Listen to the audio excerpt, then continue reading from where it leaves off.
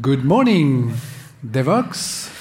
Hello, Devox. First Monday, first deep dive session. So again, I guess we can say welcome to Devox. Yeah. Welcome to Devox. Are you all happy to be here? Yes? Year after year, that's really good. Who is here for the first time? Oh, that's great. I so envy you. The first experience is always the best one. Yeah. Yeah, we're kind of old-timers here. So yes, Java keeps throttling up with a nice reference to an old video game. Maybe some of you remember this video game. Released the same year as Java was released, 1995, by the way, and remastered recently. My name is Jose. I am Remy. And that's the one where you have to say something. So I am a Java champion. I do some stuff on the OpenJDK, and we will see. Okay.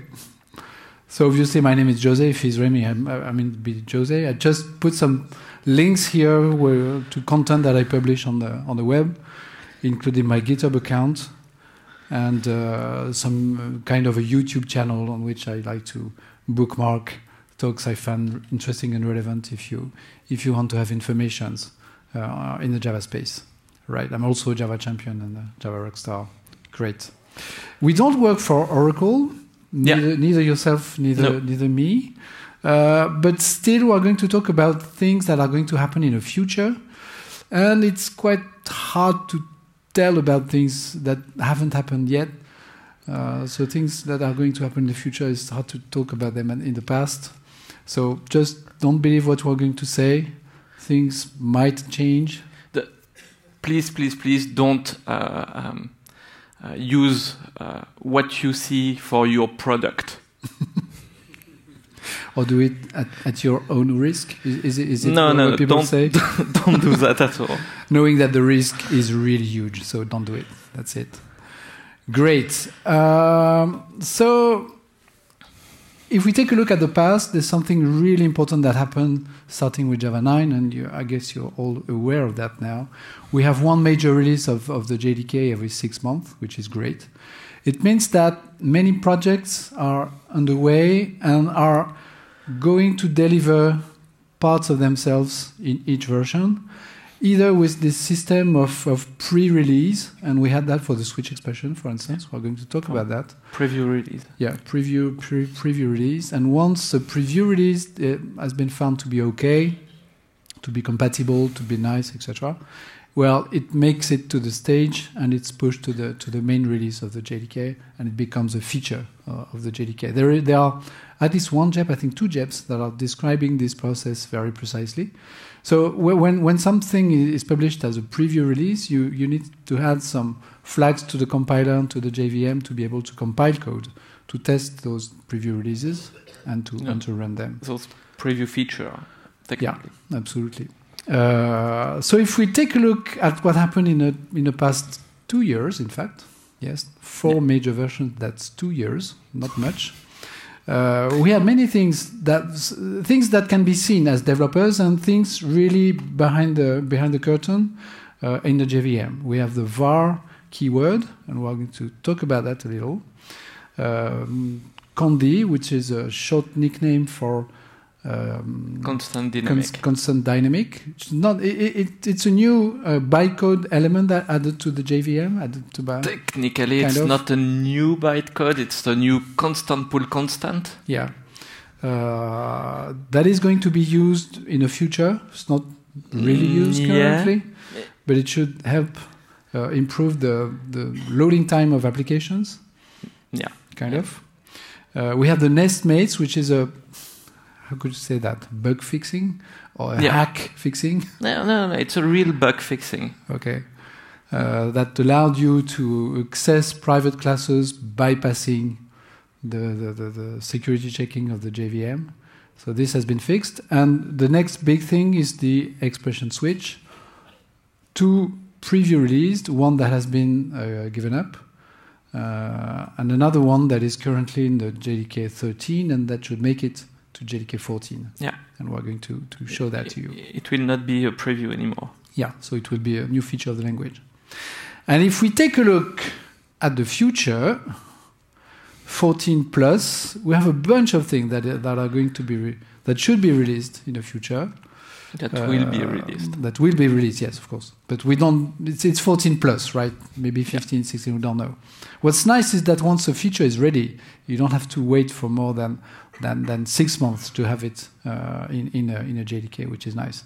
There's something with the instanceof, sealed interface, and type switch, and all this is part of the Amber project that will lead in the end to the pattern matching, to the introduction of the pattern matching concept. It comes from functional programming in Java.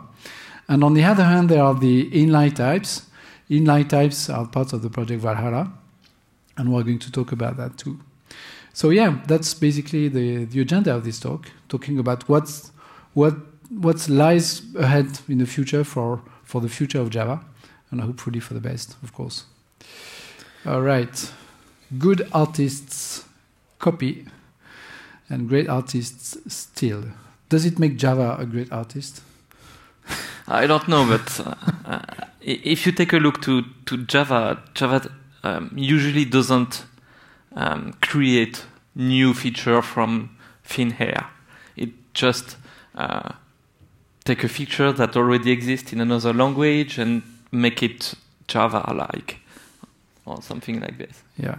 So that's a picture of Picasso, and we're going to have more pictures by this guy who was a great artist and who stole a lot. But he said that, basically, so yes. I mean, it's okay to say that. All right, so what's the plan? We're going to talk about Loom, this new concurrency model for the Java platform, about Amber, which final goal is to introduce pattern matching in Java, and there are several steps towards pattern matching.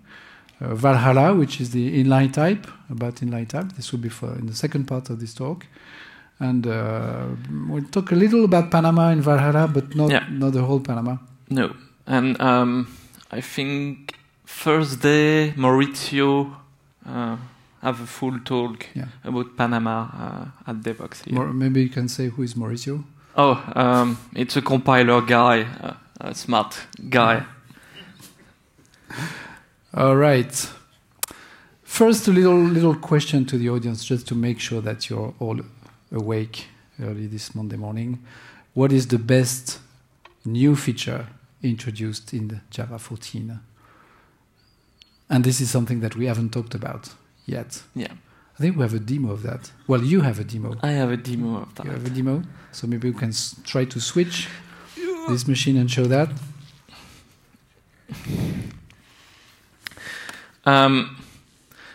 So let's say we have a class person with a name, and we have a main, and I stupidly initialize person with null.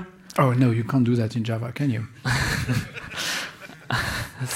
Java has no pointer, so what's this null pointer exception? Shouldn't exist. Sadly, if I run this example, I will have a null pointer exception. And if I take a look, I will say at line 20, I have a null pointer exception, and I have no idea if it's the first dot which is responsible of the null pointer exception, or if it's the second dot. And you mean we don't know if person.name is null or person is null, right? Yeah. And now we have a new magic incantation that you can put here, and Wow. Do you mean that we have a new error message? Yeah. Telling us which element of the expression is null? Exactly. That's awesome. So yeah. How much time have we been waiting for that? 20 years? 25, I think. Most of the people here were not even born at that time. So yeah, if by example it's the name which is null, you will have something that say you cannot invoke to uppercase because person.name is null. And if I try to box or unbox, so another demo, a very common issue. This one is nasty. And if I just run it, I will have the message that say. So basically here, I get an integer and sees as an int. So I got a null pointer, and this is exactly what the error message say. So you mean that in that case, if you take a look at the code again, you have map.get that is returning a null object, and it's the auto unboxing that is throwing the null pointer exception. Yeah. So you don't even have a dot operator in that expression. Yeah. That generates that. All right. Well, this is for me the best feature, because as a teacher now I have to do just nothing, and the whole if you take a look, the whole message can be Googled. So I have really nothing to do anymore. This was already the case before.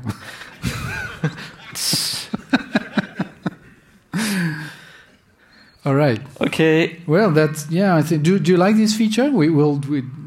Yes, kind of. Yeah, we'll like it. Great. One thing which is great is that this feature was not implemented by someone from Oracle.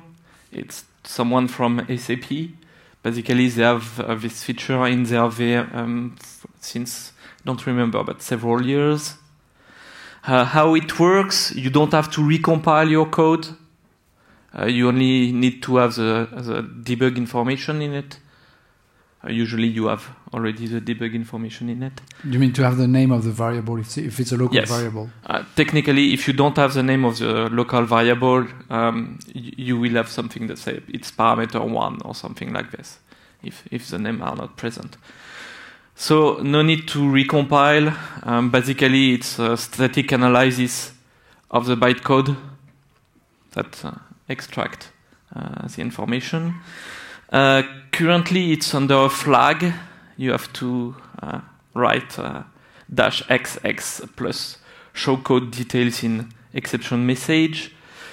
And in 15, it should be the default.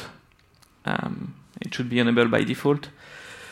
Why it's not enabled currently by default? It's because now the VM do some work when there is a null pointer to produce a error message, and some stupid codes do things like throw a null pointer and catch it, and it will be slower. But you don't do this, yes?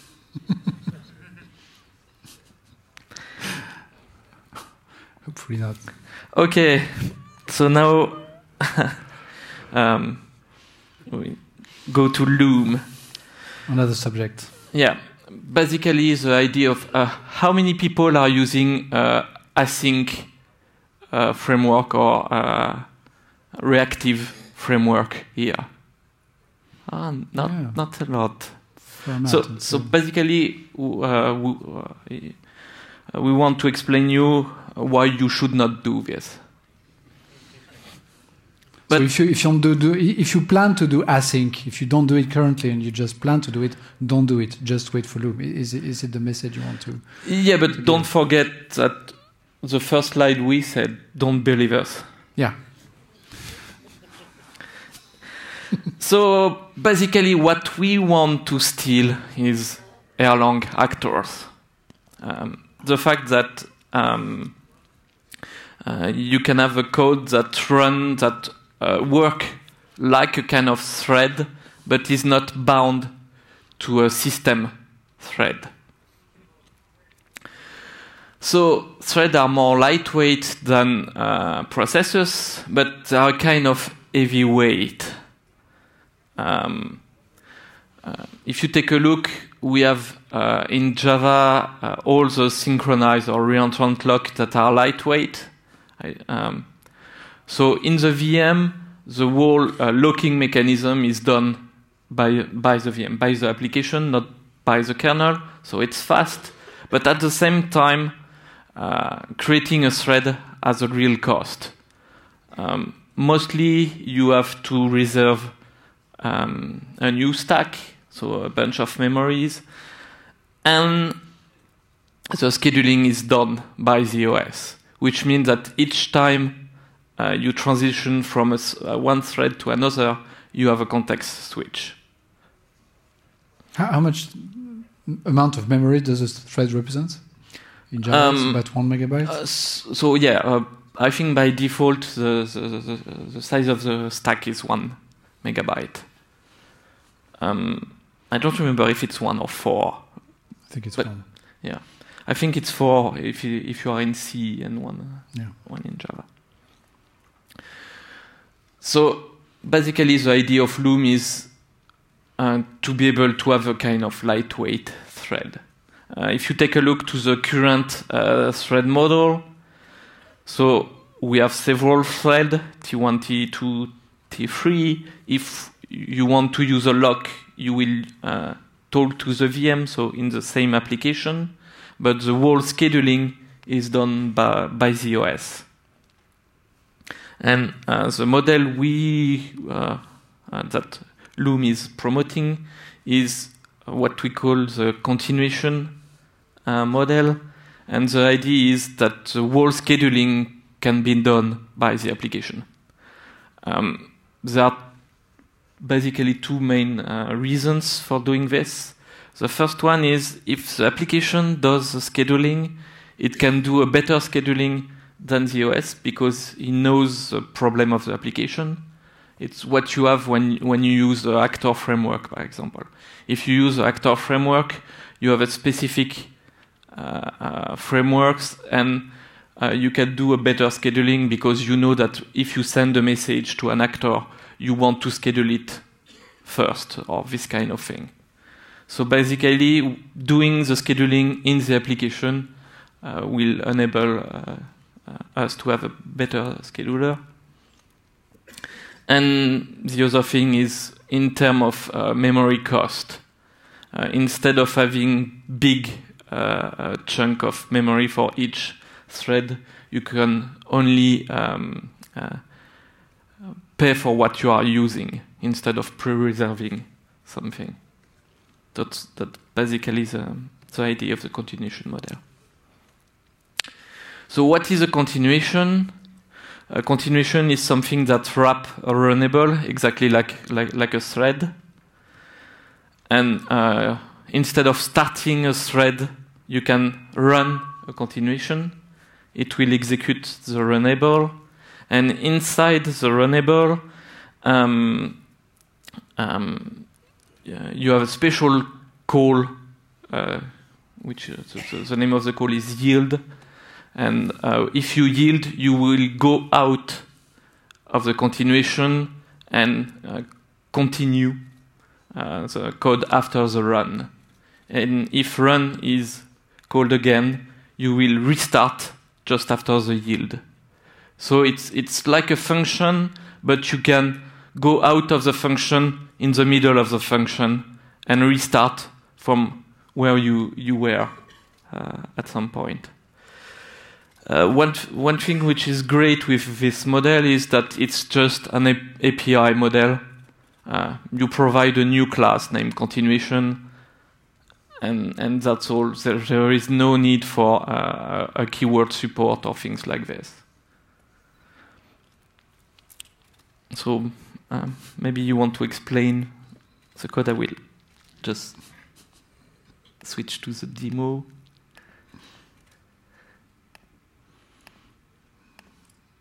Okay. And yep, this is exactly the same code. So we have a scope. We will not explain what a scope is, but you can create a continuation and you pass a runnable. This is my lambda, and it will print hello devox and do a yield, and I just have a start continuation here. And if I just run the code, it will print start continuation and hello devox. Really like if I run the runnable. But what can I do is do something like this and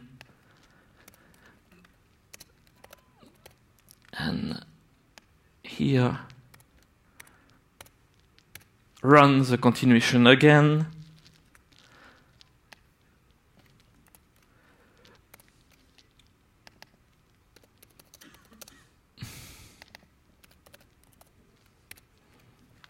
And if I run this code, I will have start continuation, run, and run goes inside the continuation, print hello devox, yield, go back into the main, print run it again, and go inside the continuation. So what you're showing here is that a continuation is basically a task. Yeah, this kind model of. in the head, kind of. And a task can tell to the thread that is currently running that task, I have to wait for something, I need to stop for something, I need to pause. So pause me, the thread can take the hand once again, remove this task from the thread, and run it again on a later... Yeah, so basically, when you do a yield, you have a magic operation that will freeze the stack and offload it. And so you can continue to run your main. Everything is done in one thread. There is no several thread. Everything is done in one thread. And so what yield does is freezing basically the stack and storing it. So that's two new things that you can't do currently with the current concurrent programming model in Java. A task can cancel itself, and a thread can handle several tasks at the same time, one by one. Yeah. If you freeze something and put it somewhere else, it's on the heap basically. You can schedule another continuation if you want. Great. All right. So yeah, this is basically what you just run. In fact. So this is how it works. You have your stack with main that call run, that call a function f1, that call a function f2, and when you yield, you copy the stack on the heap, basically. It's what the VM does. It's a little more complex than copy because you need to copy and you need to provide a way for the GC to find all objects you are using on the stack. Otherwise, the object will disappear when you go back, which is not a great way. And so when you go back,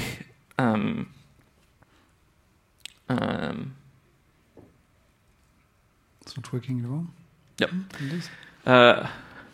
When you go back, there is a kind of optimization, which is instead of copying the whole stack again, the VM will try to not copy the whole stack, but copy some part of the stack, some stack frame, and introduce, you can see a red stack frame, which is basically a page which is non-readable. The idea is you don't have to copy the whole stack frames, but just one or two stack frames, because you know that you will only goes. Usually you only goes on this stack frame, and if you go out, the VM will copy more information. So it's a kind of copy if you use it or not. So yeah, it's a way to optimize the whole things, and basically because it's a VM, the VM can see how you are using the program and decide how many stack frame need to be copied. Oh, c'est là.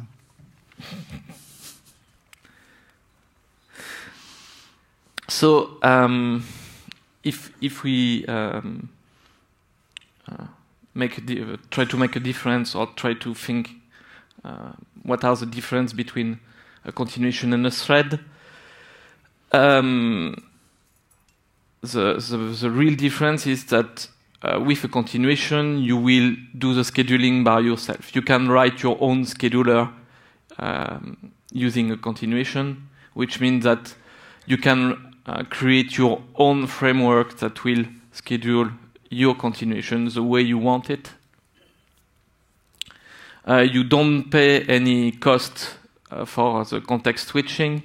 Everything is done by the application. And there is no heap reservation by default. You only store when you yield something, which means that if you don't yield on something because you don't want to block on something, the cost is 0, basically. So another demos. On top of continuation, we have what we call the fibers. So this is an example of a proxy. I mean, a TCP proxies that read some value and write it. Believe me, it's a proxy. And this is how you create the proxy. But basically, what you do here is you are creating 2 threads to proxy the data from, you read from one point and write in the other and do the opposite. Because TCP connections are duplexed. So if I run this code, it will start. And if I do a netcat on it, I can say foo. I will create a TCP connection on the port 7. I don't know if you know what the port 7 does. Usually it does nothing because it's not open. But this is on this laptop it's open. Well, basically it's not on this laptop, it's in France, but somewhere else. Somewhere else. So if you take a look here, you see that you have 2 threads, thread 0 and thread 1, that do the proxying things. And now I want to show you the same code, but using another abstraction named fibers. What a fiber is basically a kind of lightweight thread. It's built on top of continuation, and the idea is when you do a blocking operation like a read, a write, a sleep, or something like this, instead of really blocking the thread, you will yield from the continuation and use another continuation. Which means that if you have fibers, you can have several fibers for only one thread. Basically, have the Erlang model. So the way you schedule a fiber is, so you can create a fiber inside a fiber scope, and inside the scope, all fiber will end the scope end. But here, what we want is just have a kind of we don't want to have a fiber scope. So basically, we have a special scope named background, which say it will run forever. I mean, like a thread. And you schedule things. You need to have an executor. Here, the executor I'm using, it's just one an executor with only one thread to be sure that only one thread will be used. And if I run this code, I have a very similar things, and I will write foo and ba. It works the same way, but if you take a look, everything is done in exactly the same thread. Because when you have a blocking operation, when, by example, my proxy is waiting for the user to enter something, it's blocking on the read, so it can schedule the write or do other thing. The thing which is great is that if you take a look to the code of the proxy is exactly the same. It's exactly the same code. Which means that you can use an existing code that do read and write. You can use a library code somewhere and just say, instead of creating threads, I will just creating fibers. And suddenly, all my code will be able to have several fibers inside one thread.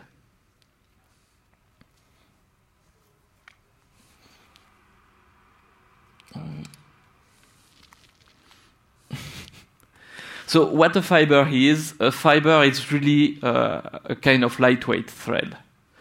So it's wrapper runnable, it's scheduled by an executor. A fiber can move from one thread to another. Basically, when you stop a fiber, it will yield the continuation, and the continuation can be restarted on another thread. So it means that fibers are able to move from a thread to another thread. Basically, we say you have thread and you have fibers and you have carrier thread. And at a point, a thread has only one fiber. But when you have a blocking operation, the fiber can be unmounted and another fiber can be used. So for each blocking call, read, write, sleep, whatever, the fiber is freezed, descheduled, and another one is used. The great thing about this is that it's fully integrated in the JDK, which means you have to do nothing, just use another JDK, and a Loom-enable JDK, and it works already. You may have to change how you create your thread. You may have to change the thread pool, saying, no, I don't want a thread pool, I want a fiber-aware thread pool. But basically, all blocking calls in the JDK have been written to be fiber-aware. To say, oh, is my current thread have a fiber on top of it? If it has, I will deschedule it directly in the application. So it's a work in progress, because obviously it means that you have to rewrite a bunch of the JDK to be fiber aware. That effort started already, right? We had yeah. patches in NIO, for instance. Yes, and if you take a look to, you have some patch that have already been applied on the JDK mainline. Basically, all I/O are now using the NIO framework underneath, and so it's easier to be fiber aware because you just have to patch the NIO things, and it works for everybody. There are some limitations currently.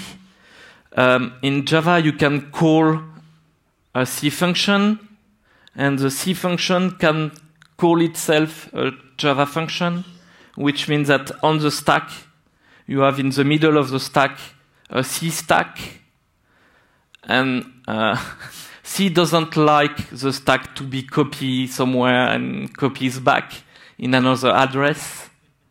Weirdly, I don't understand why. So if you have a C stack frame in your middle of your code, currently it means that the fiber will be only rescheduled on the same thread it comes from. So the address will be exactly the same. The address of the stack will be exactly the same. So this is a limitation. Another one is if you use synchronize currently. So in Java you have two ways to do a kind of synchronize. Either you use a keyword synchronize or you use a reentry lock. And in the VM currently, synchronize is using assembly code, and the reentry lock is using Java code, and pray that the JIT will do things correctly. So currently, only the reentry lock are patched. So basically, if you lock a reentry lock and you don't have the lock, it's a blocking operation and you will be descheduled. But it's not the case for synchronize currently, just because it's not implemented. It will be implemented in the future. But maybe it will mean to re-implement synchronize in the VM to have a Java implementation, because it's far easier if it's a Java implementation. Currently, there are some trouble with the current API, which is what thread.current thread mean exactly, because usually people try to use a hash map that say for the current thread I will do something. So currently, since 2 weeks, the API model has changed a little bit. The idea is, instead of having a class fiber, the idea is to try to reuse the class thread. And basically say, instead of having a heavyweight thread and a lightweight fiber, let's try, in terms of API, to have only one class thread and have two kinds of thread. The heavy thread, which are the system thread, and the lightweight version, which are just lightweight thread. So just have a boolean to say if I want an heavy thread or a lightweight thread. Because in that case, thread.current thread will return the lightweight thread, which is what you want. And exactly for the same thing, when you do an interrupt, you want to interrupt the lightweight thread and not the carrier thread. I think I don't know if you have this bug, but currently you have this bug when you use an executor and you interrupt one thread because you are using an executor. You can interrupt one thread. It will, but if the runnable that runs the thread doesn't check the interrupt status, it will be another one that will get the interrupt status, which is a kind of dumb thing to do. And the idea of the model is to have 1 million lightweight thread to be able to run. This causes trouble when you have thread local, because if you have, let's say, 1,000 thread having thread local, I mean, yes, you're losing memory, but not a lot memory. But when you start to having 1 million lightweight thread, if each one is using several thread locals, it means a lot of memories. In terms of Loom, we are trying to find a way to store the thread local inside the stack of the lightweight thread on the fiber, basically, to have more space. Because currently, the current implementation store everything as an object and things like this. So you have a lot of boxing. So you pay a kind of cost. So that's one problem, is that a lot of libraries are using thread locals, and if you want to interrupt with this library and have 1 million lightweight thread, you have to find a way to have a compact representation of this thread. So currently there is an early access prototype. This is the one I have used for the demo. We are trying to find the right API. One thing which is a little scary for me is that not a lot of people are on the mailing list, but it will change your future. So please, please, please join the mailing list and ask things, ask why, test. You have your application. You can create lightweight thread and test. Test if it works. Test if your API, if your application is compatible with it. Just do a small test. I mean, take your Friday, say to your manager, I want to test Loom. Get some karma point. And try to convince him or her. No. Just test and report. Because this is a kind of feature where it's easy to be isolated from the real world and to not see some use cases. Maybe we could say two things. First, the Loom project is available on GitHub. It's one of the branches yes. of the JDK that has been moved from the Mercurial repository to GitHub. Yeah. So you can so better you can even build your JDK from GitHub. And you're providing a GitHub repo with updated builds of the Loom. Yes. If you're interested in that, I'm doing a tool in action this afternoon on this topic about how to build your own branches of the JDK to test those features. Yeah, but so if you're in that, you can. But you can test the early access prototype, and basically every something like 2 weeks, or you have a new binary version, and again, testing it is really, really easy. You just install it like any other JDK, and usually it's something like you change 5 or 10 lines of code and just play with it and see how it works. In terms of performance, it's not. It's still a prototype. We know that some parts are not that great. If you compare, by example, Kotlin coroutine with Loom implementation. With Kotlin, you have the issue that you have to have some to add some keyword to say this method is not a real method; it's a coroutine method and things like this. So it's far easier to use Loom than to use any other coroutine libraries, because you don't have to change your code basically. You don't have to change the application code. You just have to change the thread pool that is used or things like this. So no version of Java is targeted, but we hope that in, let's say, 2 years, it will be integrated in the JDK. Perhaps under a flag, but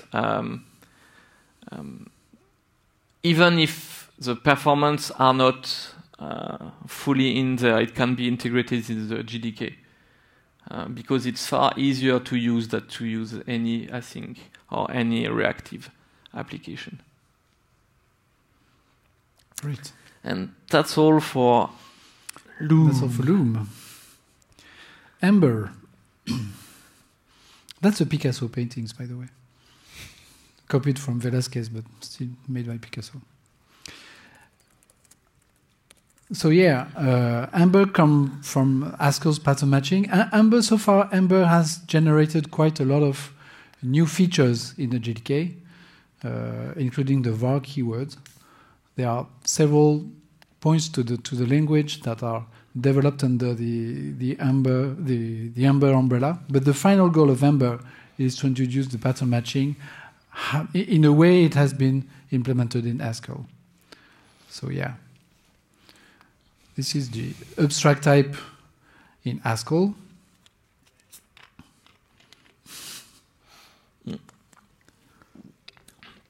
So basically the idea is just to steal another great things for another less great language.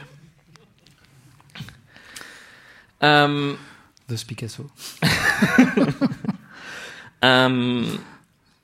So currently, sometimes you have a hierarchy or some things, just a simple hierarchy like a JSON hierarchy. When you do a JSON parsing, either you get a JSON object or you get a JSON array.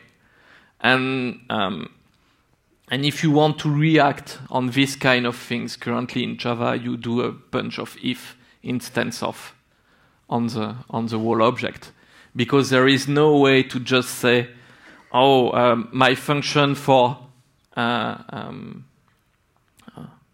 things like this, my function for a JSON object or my function for a JSON array are different.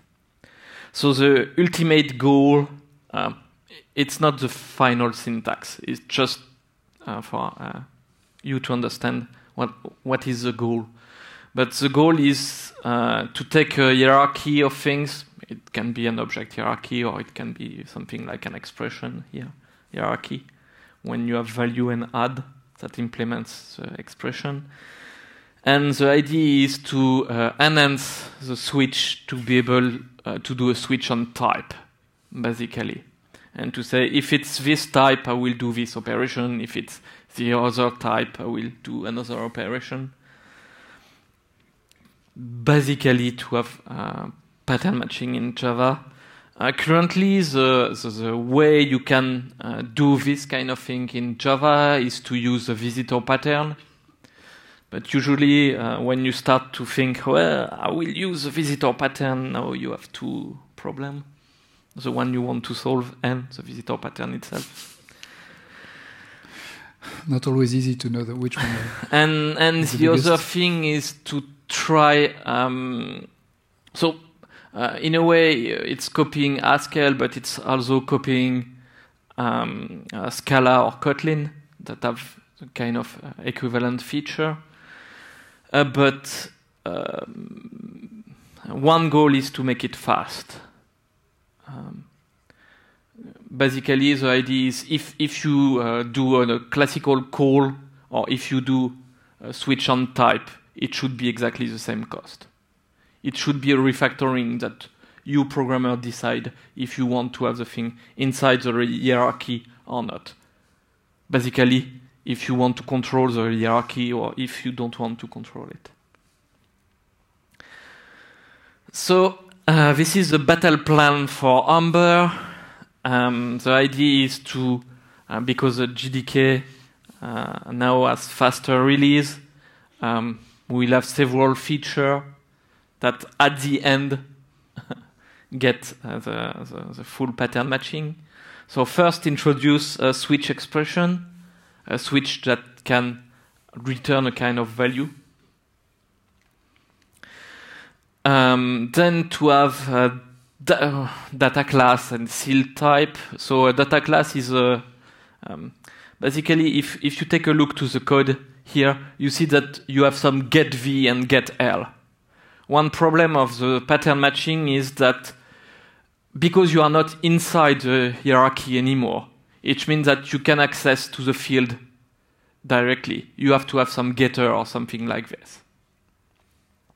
So the idea of the data class is to have some getter automatically for some kind of type, and to have a way to say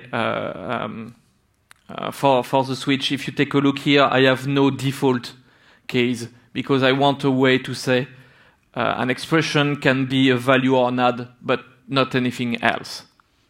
So restricting the subtype of an interface. And then implement the type switch. You have two things to implement.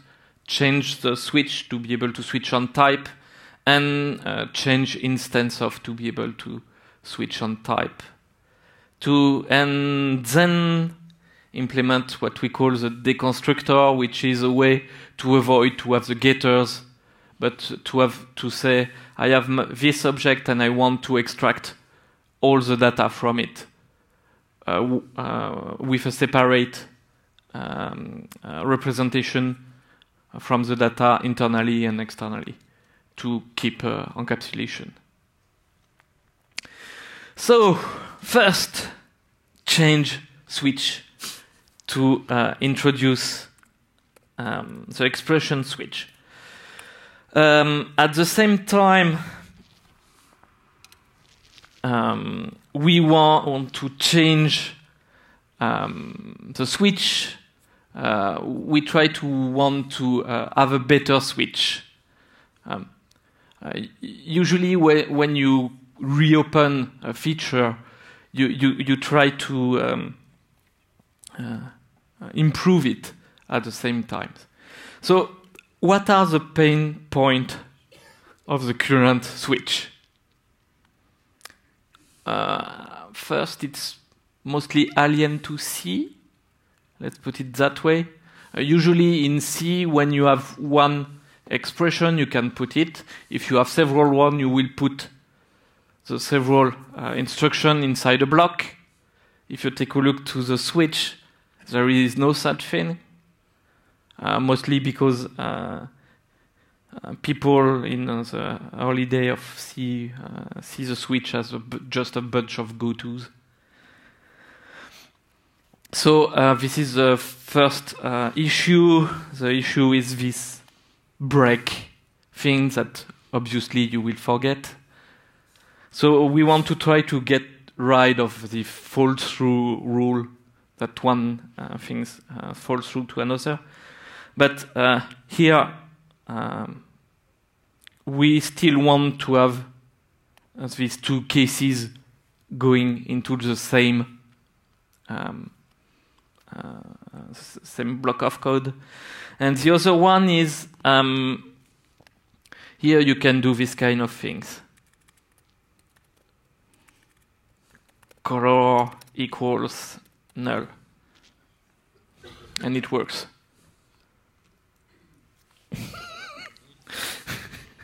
Basically, the scoping rule in the switch are just fully stupid.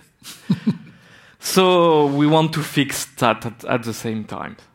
So basically, we have two things. One is to improve the switch, and the other one is to have a switch that can return a value. So how to improve the switch? So the first thing is to say, I don't want to have break, I want to have a block of code. So the idea is to say here, I want to have a kind of a block of code. Obviously, it doesn't work well, so reuse the arrow syntax of the lambda. Notice it's not a lambda. We are just reusing the arrow syntax of the lambda. It's not a new function in the middle. It's just, I want to group several things. So here you have an issue, but you can say something like, like this. Let's group and separate all the cases using a comma. So here my ID say, oh no, you are using, oh no, it says something else. Let's fully implement the whole things and like this. Did I already have the, so here I have the right message, I hope, yes. It says, oh, this is a preview feature. And preview feature, I will put it here. Yeah. Currently a preview feature. You have two things. The first one is it will generate a dot class with the minor version of the dot class that say it's a preview feature, which means that you will not be able to use currently, I think it's JDK 13. If I try to use this class with JDK 14, it doesn't work. Because the preview feature is only for one JDK. It's not backward compatible with other version. So here I have solved both of my problems. Now I have block with real scoping rules, and I have no fall through anymore because I have the block things. And now what I want is basically to use the expression switch, which is I can return this thing and consider it as an expression, which means that here I can use something like this, and here I am in trouble because here I have two operations to do. So I can do this. It will work, but basically return escape the whole method. It will work in my example. Do you mean that the return exits the method and you would yes. like it to here the switch return only? Doesn't escape the switch block. Yeah. It escapes the whole method. So we have to introduce a new keyword, and the keyword is yield. Why it's yield? Why not? I mean, the main issue with syntax is that you should not discuss syntax. If you take a look to the mailing list, the whole expression switch was solved in something like 6 months, and 1 year and a half was about what keyword we will put here. So, after a lot of discussion, technically, if you take a look to the switch expression for GDK 12, it's using break instead of yield, but it was a kind of ugly to retcon break to mean another thing. So it's yield, and yield is not a real keyword. It's a keyword which is enabled only inside an expression switch, which means that you don't have to rewrite all your code that using yield as a method name or as a local variable name. Field. And the rules are quite simple, which is basically if you are inside an expression switch, yield means yield as a keyword. Outside, it means yield either as a local variable name or as a method name or even as a class name. And that's all. The other thing you can do is do this kind of switch. Instead of doing it on string, you can do it on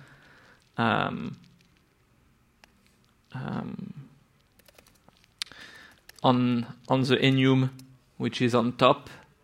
So I can write this thing like this. Value of and do the switch on the enum. So obviously now these things are just the enum things, and one thing which is great is this.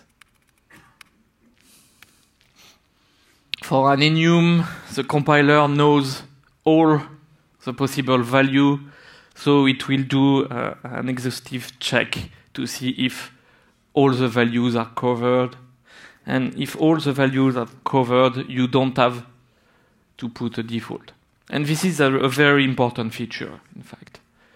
The thing is, if you add a new foo here, the switch doesn't compile anymore, which is really important. It means that if you write a default, it will go into the default, and your program will not handle the new enum value correctly. If you don't have a default, it will not compile, so you know every location where you have to fix the whole things. Which means that if you want to do this, we want to do the switch on type. I mean, this is our target. And we want to introduce a mechanism to be able to see, to say, only this type can appear in the switch. But so I guess I will have an exception if my enumeration is in a project and my switch is in another project. Yeah, and, you have an error. There is an expression. It's I don't remember, but it's something like incompatible class change error. Okay. Which is. So I cannot hack the system, basically. No. I mean, usually in Java you have the compiler and you have the VM, and the VM doesn't trust the compiler at all. Okay. All right. So that's for the switch. Yeah. So first, with the expression switch, we are fixing the error of the past, which means that you can use. You don't have to return an expression to use a new switch with the arrow. You can already use this. So no fall through, no weird scoping things. Then we now have the expression switch to return values. And it's a preview feature for 12 and 13, and in 14, so in March, it will not be a preview feature anymore. So that's one of the new things we'll get in 14. Great. Yeah. Seal types. So seal types. Basically, the idea of seal types is to be able to enumerate all the possible subclass of usually an interface.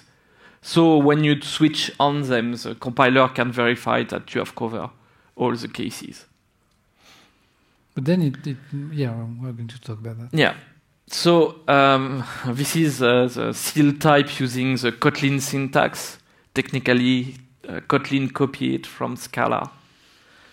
So it's a double steal. We're stealing it from Kotlin that stole it from Scala. Yes. And the thing is that now when you show a slide with Scala, people just say, oh, it's Scala. But it's basically exactly the same feature. So we have two parts in it. We have the seal type part. The idea is when you seal an expression, you say, my whole hierarchy will be closed, and I will only allow certain subtype. This is basically a great feature. Currently in Kotlin, the VM doesn't care about the seal keyword because Kotlin doesn't change the VM. But one thing which is great is if the VM knows this kind of thing, it can do further optimization. And we need to have some data class. So what a data class is just basically in Java, the encapsulation is king, which is by default, you have to have a different representation for the internal state and the external API. But for a lot of classes, you don't want that. Basically, if your class is just a carrier of data, something like I get it from JSON, to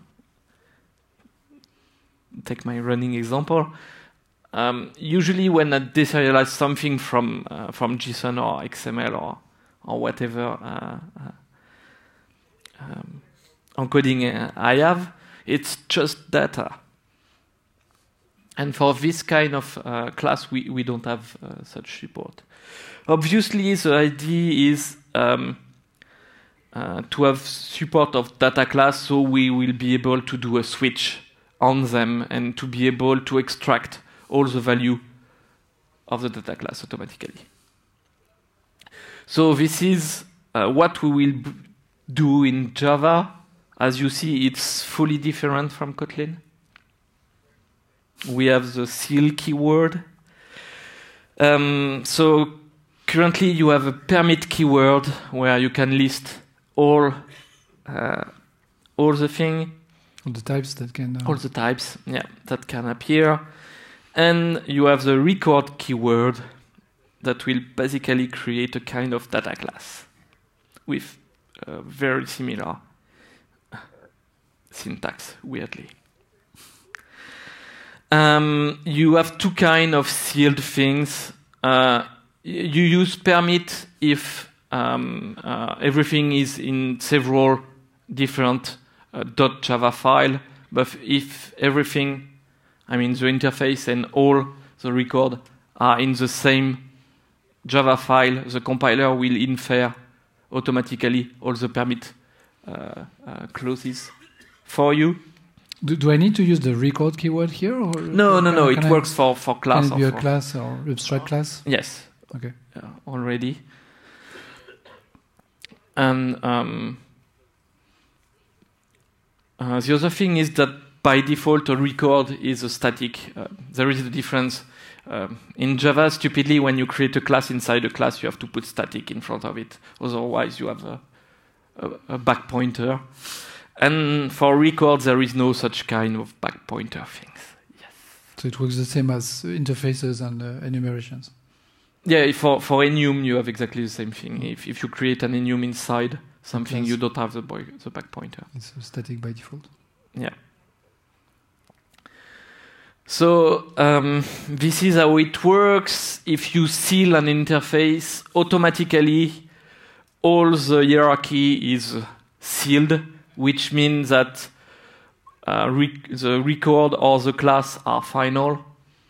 Automatically, you can see the class sub here is you don't have to put final in it. It will be the compiler will put final automatically. And for the interface inside the interface that are inside the hierarchy, the seal keyword is propagated automatically, which is not the default in Scala and cause a lot of trouble because of that. So we have a special keyword named non-sealed if you want to have a sealed class but with some open things on the side. We really hope that nobody will use it, but it exists. So basically, the idea of seal type is to be able to define a closed hierarchy.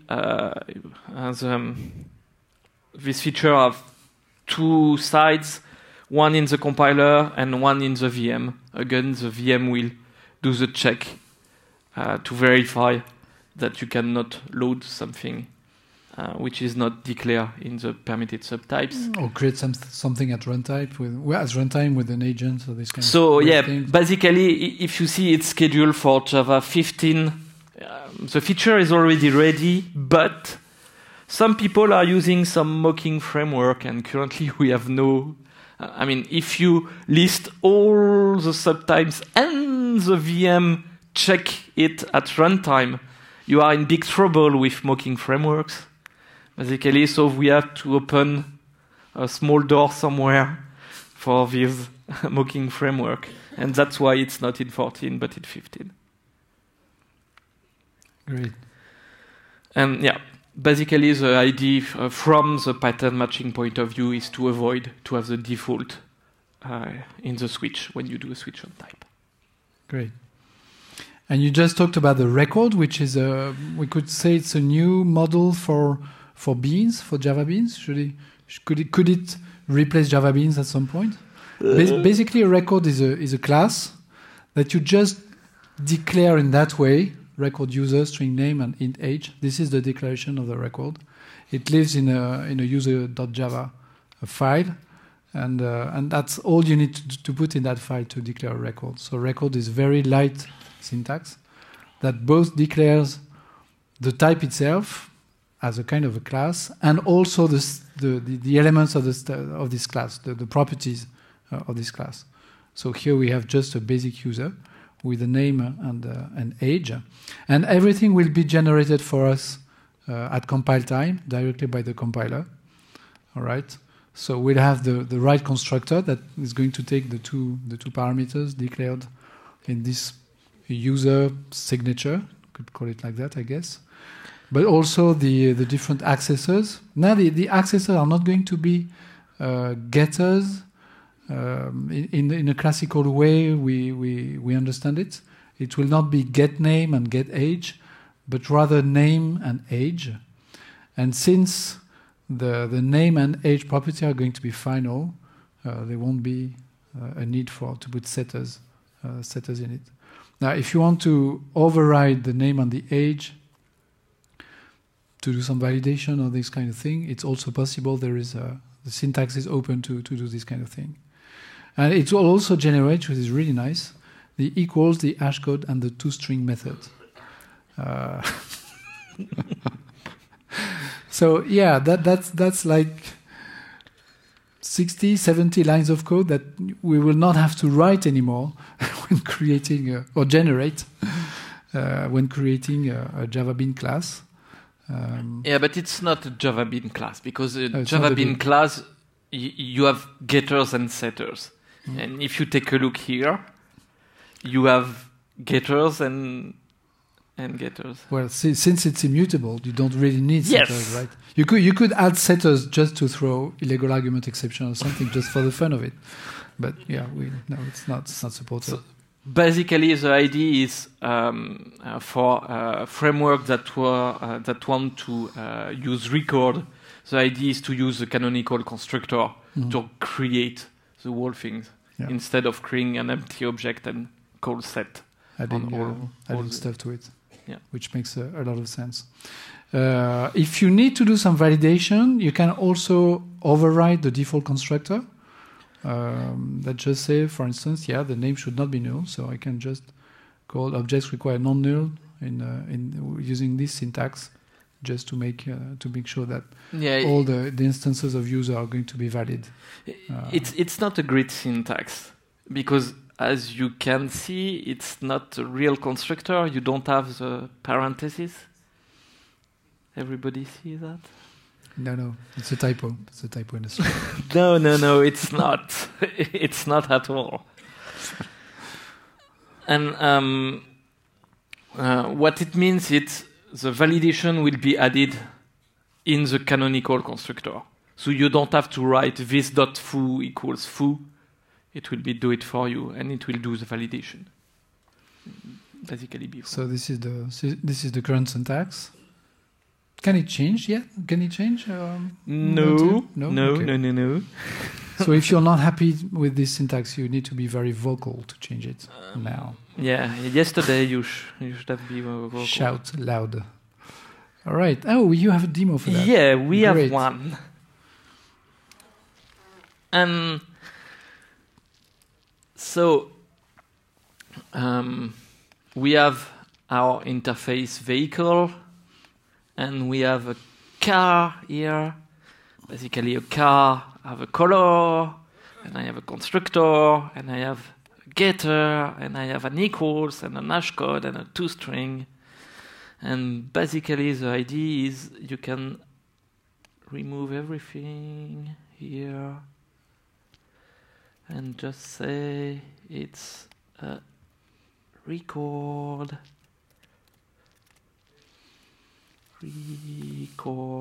Obviously, my IDE will have some trouble with the syntax. It was a string color. And so, where am I? You are in the L world. Record things. I have a build script. And it just works. Okay. Yeah, when you write a shell script, it's faster than using Maven. So here you are using a JVM that you built yourself because there's no preview version of. No, there is no feature. preview version of Amber. There's no available VM on the JDK website with a pre-built VM to test this feature. Yeah, because the whole plan is to stuff it in Java 14, so soon it will be available as a preview feature. Yeah. So here great. I have made a mistake, which is before the color I had a require null here, so I can use my weird constructor things here and do the objects require non-null. Public. You're fighting against your ID. Yes. Isn't it requires? Requires. Is it require or require? Let's try. I think so. Can't be sure. And cannot find symbol requires. Let's say require. Require? Where you see that. Okay. Okay, sorry. I messed up. So, yeah. My bad. So, yeah, currently this syntax is not that great, but anyway, it works. So, if you take a look to the record example here, I just print the car, and it will print the car like this, which is the default toString, and I can ask for the hash code here, and obviously it will print the hash code, which is this one. Very interesting. Yes, it is. It's quite important to have a hash code. Yeah, it's important to have one, but when you see the value, it's not that important. Okay. Basically, the algorithm that will be used for toString equals and hash code are not fixed. They can change on the JDK. Basically, they are implemented by the JDK. You can't have it. I will show you 14 JDK. Yeah, I have a lot of nice collections of JDKs you have. Yeah, and I have a special one for Devox. Oh, great.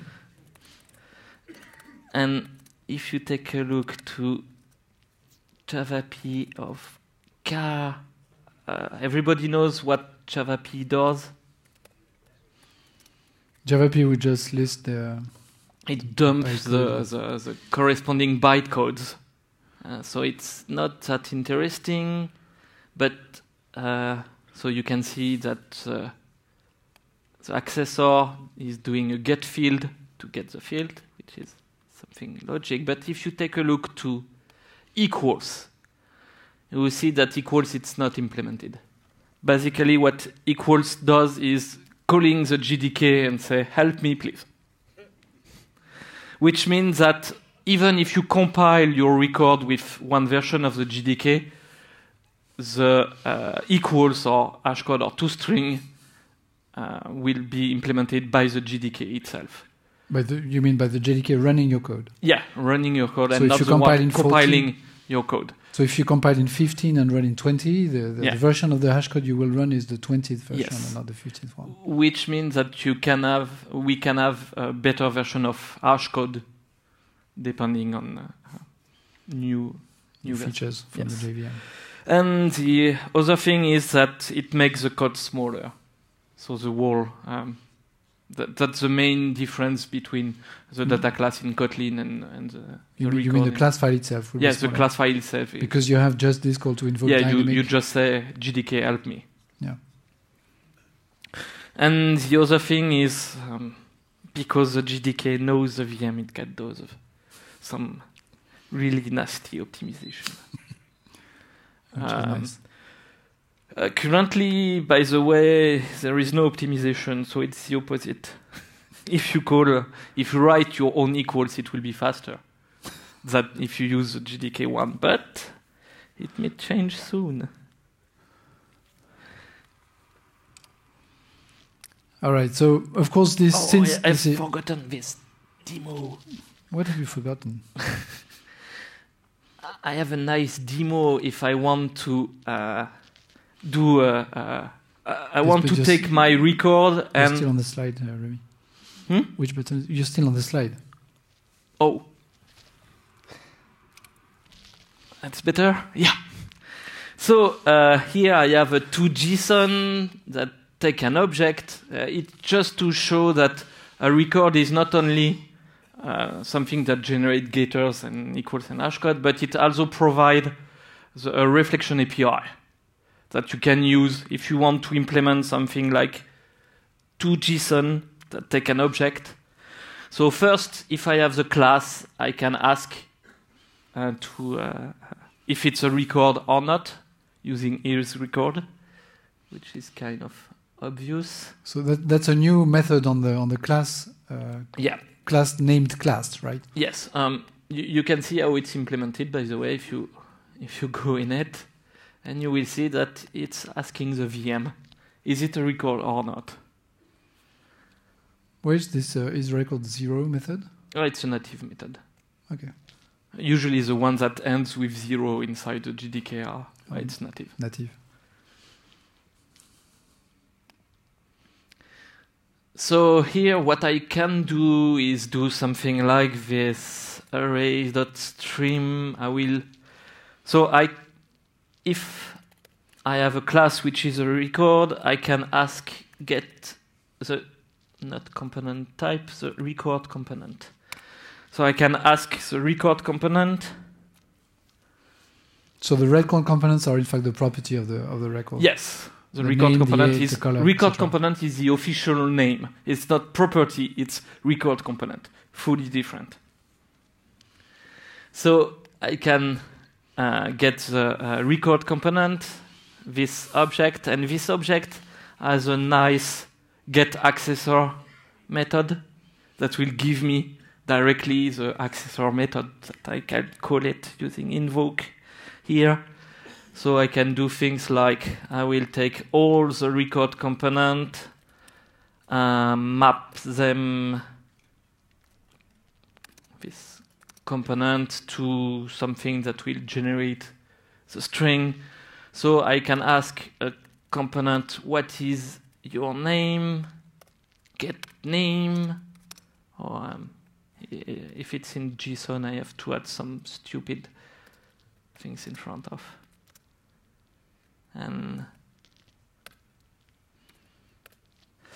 like this, and then I can invoke the accessor on the component and with the object, and I can collect them using collectors.joining. And if you want to join something which is in JSON, you will write something like this. So the first parameter is the separator between the different elements, and the two others, the prefix and the postfix.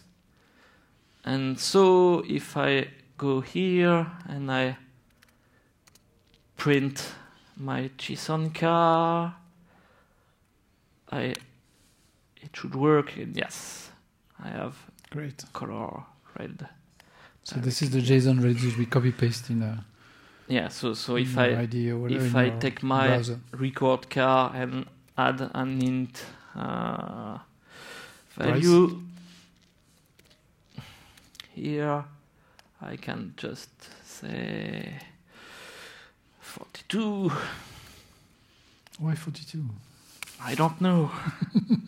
And Oh, automatically I get yes. You still need to do reflection on it. Couldn't you have a get value method directly on this record component? And It's a basically the idea is to have a reflection, so you can write Okay. one code for all JSON things and not. Okay. And so this is a reflection API, and you can use Java long invoke API too, which is more efficient if you call it several times, because you can prepare the whole expression you want to create. Okay. So that's all for the reflection API. Ah, great. You're done. Of course, a record will use this wonderful feature that everybody loves in the JDK, which is called serialization. Yes. The best feature in the world. Absolutely. If you want to have insight on the serialization, by the way, there is a talk that is going to be performed by Brian Getz and Stuart Marks on this subject later during the conference. So I guess you will learn more, and especially why serialization is so interesting in the JDK. It gives a lot of work to a lot of people. So yes, the record can implement serialization. Well, can be serializable if you declare that explicitly. It will not use the write object, read object, etc. hacks that have been added to override the default mechanisms of serializations. It will directly use the fields and use the canonical constructor to deserialize the elements. Yeah, all right. So in Java 14, we will have records as a preview feature. Yes, the JDK. as a preview feature. This is what is planned currently. But currently the whole team is full steam on this feature. So it's not in we already have preview release of Java 14, right? Do we? Yeah. I'm not sure we do. Oh, you mean you have early access? Yes, early access. Yeah, but early access doesn't contain. It's not currently in the early access, but it should come earlier. Soon. Because soon the window will be closed, so it has to be inside it. Absolutely. As you mentioned, everything that pertains to equals hashcode and toString will be improved in the future. Yeah. So there are issues currently with the performances of those methods in the early access build. And maybe we should make the coffee break now. What do you think? I think it's the right time to do that. Yeah. So you will be moved to the second part of the stuff. Coffee break. Should we take like 20 minutes? Is it okay, 20 minutes to have a coffee? All right. 15. Let's say 15. 50, okay. 15 minutes. So we'll continue at 11:15 in 15 minutes. Thank you for your attention. See you.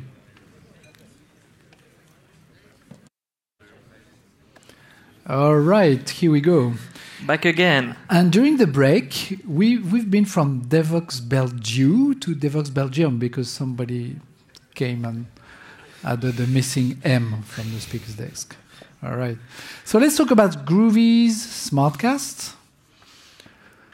To have better type inferences and to be able to directly create variables of the right type with the instanceof. Yeah, currently it's another sad point of Java, which is when you say X instance of string, then you have to cast it to a string just after. And it's a real sad point because if you take a look to the generated code, you will see the cast inside the bytecode. But if you take a look to the assembly code, you will see that the VM is smart enough to remove the cast. So it's fully stupid. So in fact, the VM should be writing our code directly instead of us. Yeah. It would be much more logical. I think there is a new project on called Skynet or something like this. I'm not sure it's really new, is it? So a way to extend the instanceof in Java is to just add a new variable name at the end of the X instance of string S. So X will still be an object, right? X doesn't become a string. We create another variable of type string as part of the instance of. Another variable which is defined inside the block just after.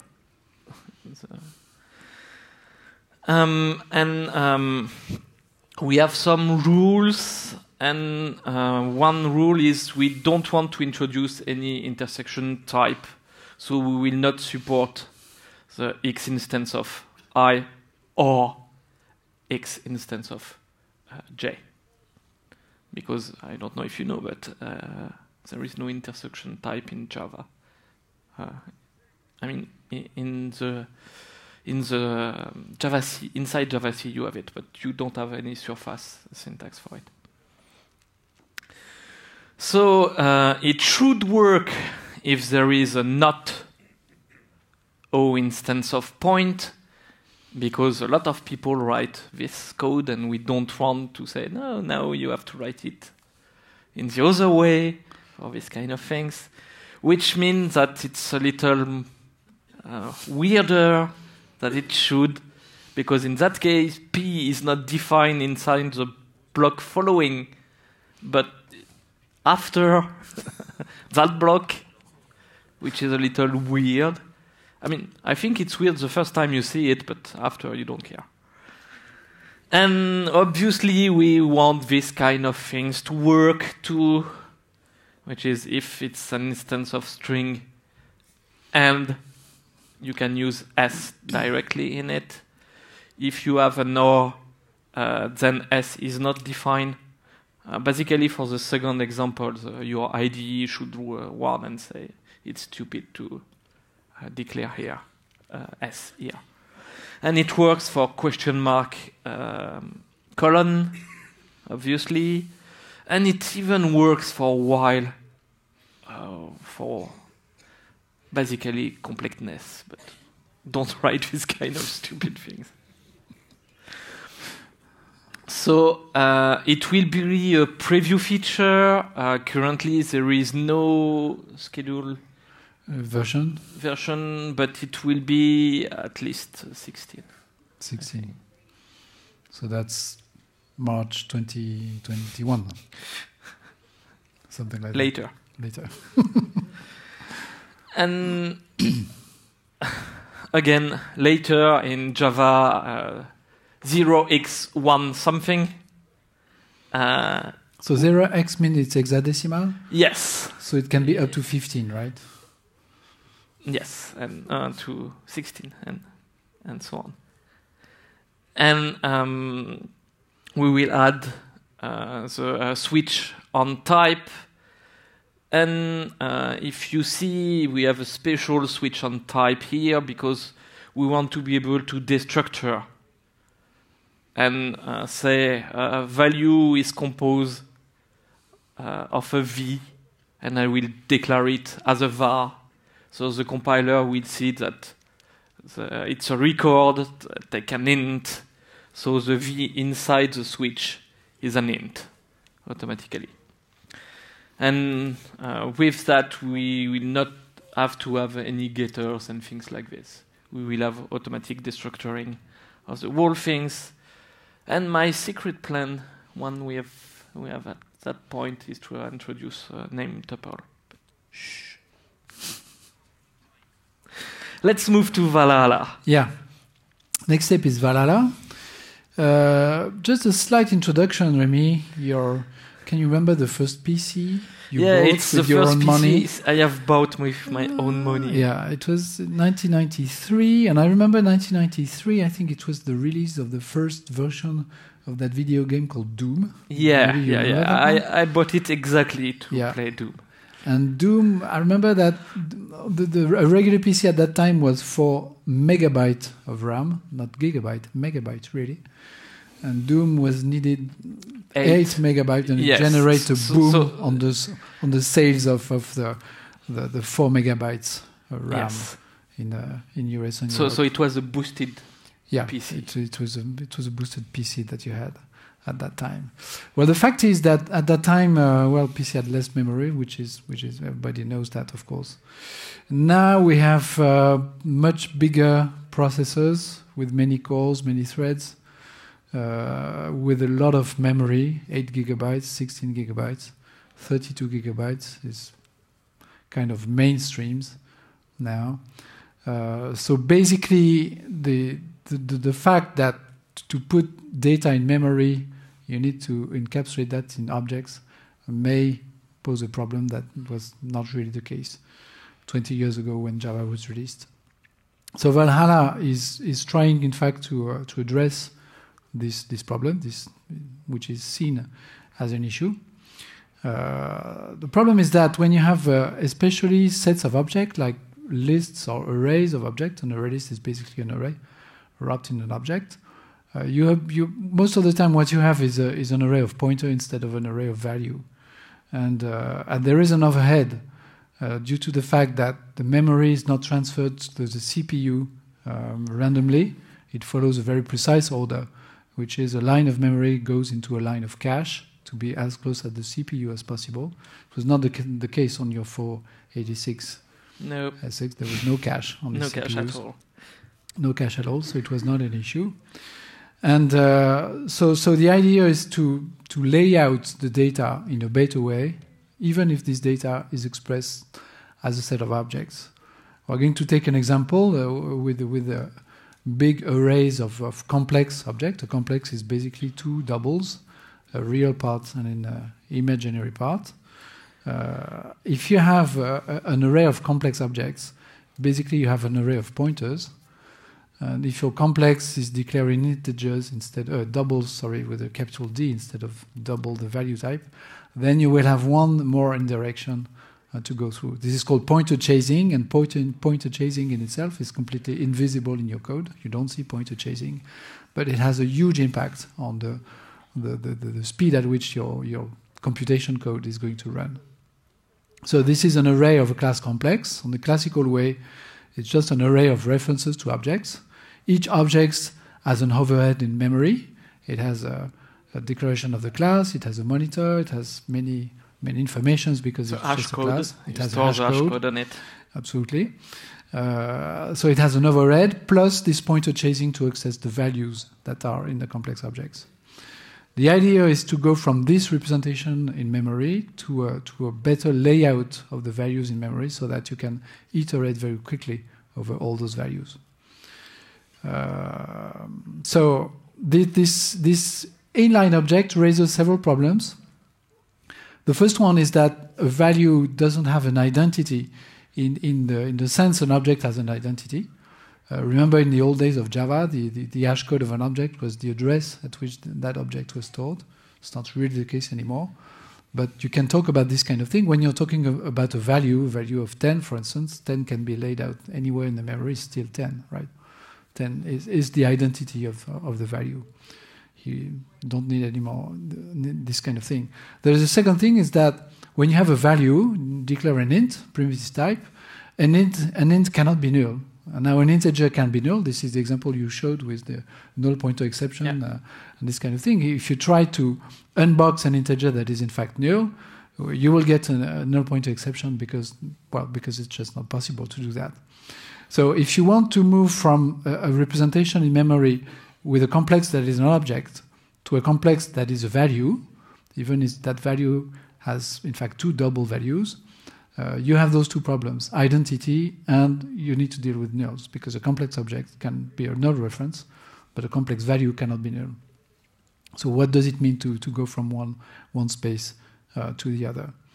And you also have this way of dealing with values that you don't really need to know where they are. If they are in the memory, in a stack, in registers. Back in the old days of C, you could say that the variable was to be held in a register, could declare the variable with this register keyword in C. You can still do that. Yes, the compiler will just ignore your register keyword, but you can still do it. Like 30 years ago, you could do that, and it would make sense to say, all right, my index, I'm looping over a set of the cells of an array, and I want that index to be a register, to be held in a register, because it would be much faster to increment it. So you could do the same kind of thing if you have values. You can do that with values. You cannot do that with objects currently. So the right way of laying out your complexes in memory would probably be this one. That is, just extract the values of the complex objects, which is a double with a pair of doubles, in fact, and lay them in memory, just in a contiguous space in a memory. And if you are able to do that, you will win on two sides. First, transferring your complex array in a cache so that your CPU can make computations on them will be much faster. The transfer from the main memory to the cache will be much faster. And then you will also win on the overhead, since you don't have all the header of the class in memory. Yeah. That is needed if you have an array of objects. And that's a lot. GC will be faster too, because there is no pointer anymore. Absolutely. The GC will be happier with this kind of thing. So this reminds me, if you wrote some C code at some point, you might remember the good old days of the type def and the struct stuff. Okay, a struct is just a bunch of memory that you lay out in a precise way. And indeed, the idea behind that is to have the same kind of thing as the structs, because it's easier to deal with structs than with objects. If you want to be fast, if you want to compute things faster. So the problem is that what does it mean? What does it mean to go from complex that are objects to complex that are values? If it's just a value and you don't have identity, which is the address, then it means that you cannot mutate a value, right? It doesn't have a sense to say that you can mutate a value. The 10 is a 10. You cannot mutate the value 10. Yeah,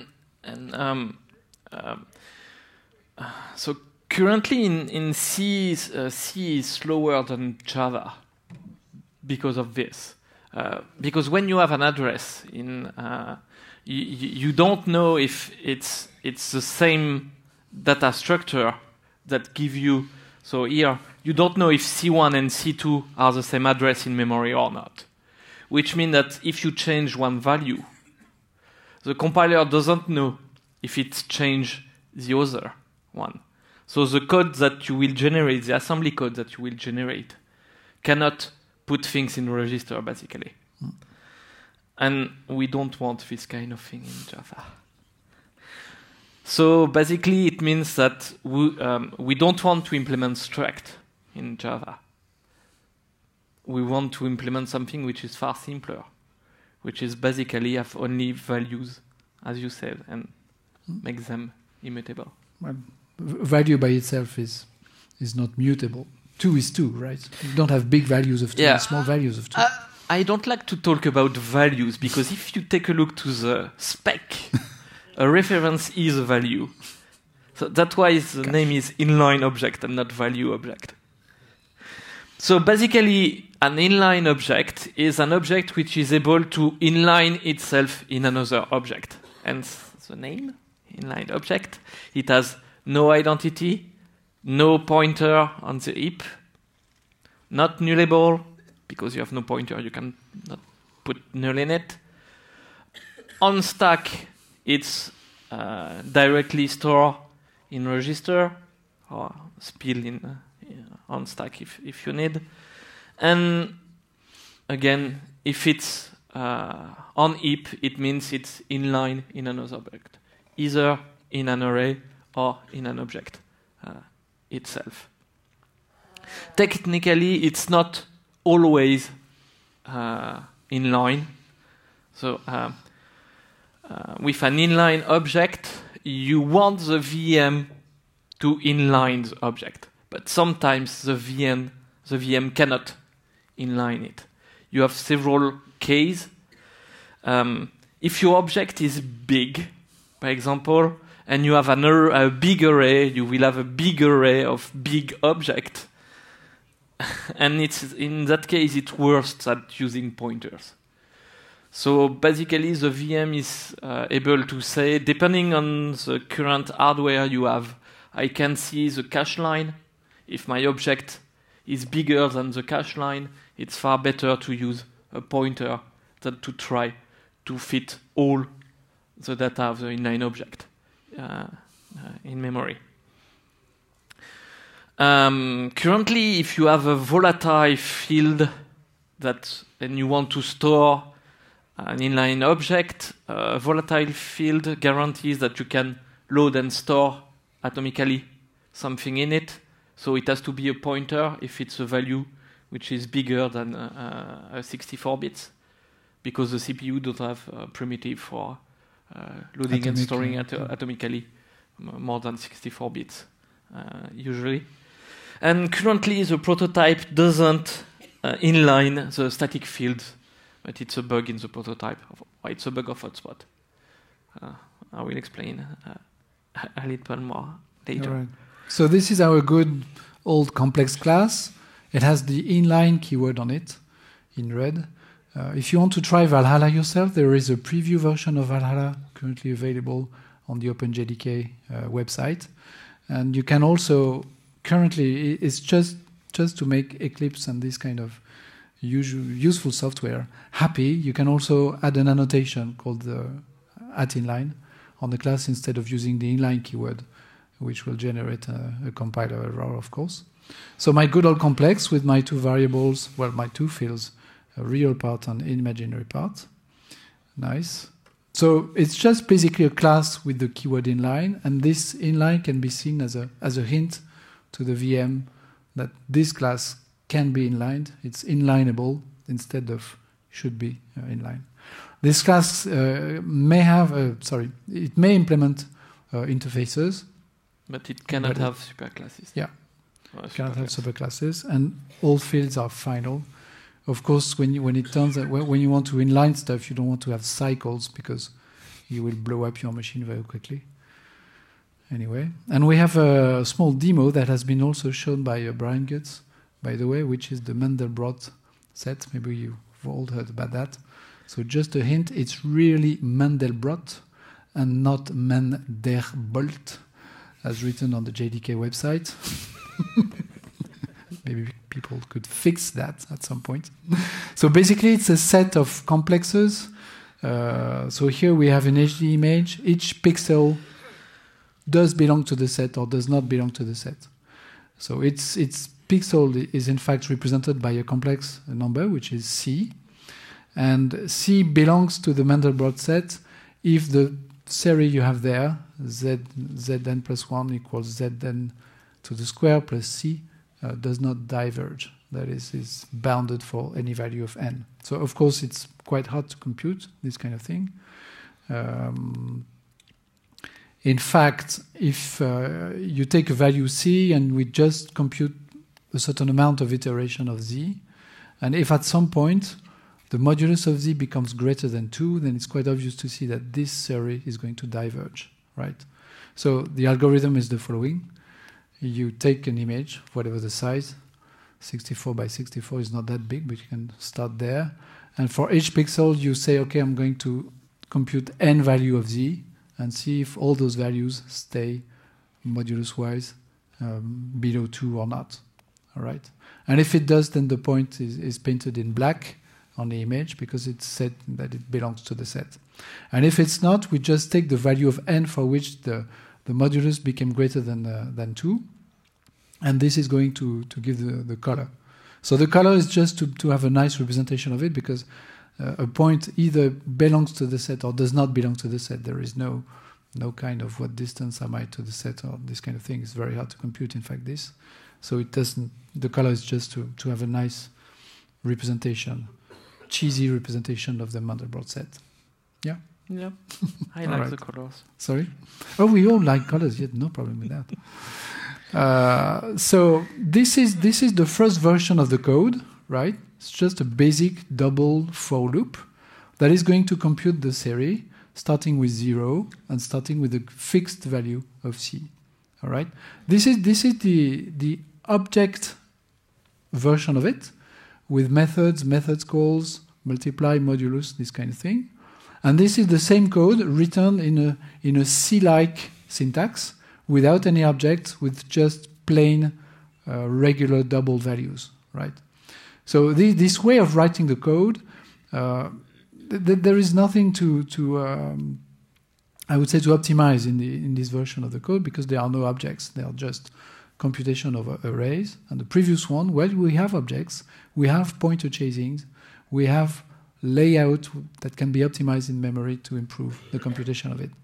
I would say that this is the ugly code, and the previous one is the nice one with object-oriented abstraction. So usually we assume that object-oriented abstractions are going to give us more readable code than the C-like code. So how does it work? We just run this code with the JMH, which is the tool you should be using if you want to measure performances of your code. Of micro benchmark performance. Sorry? Micro benchmark. Yes, micro benchmark. Using a certain version of the JVM, because of course Valhalla is not released yet, so it's just a preview version.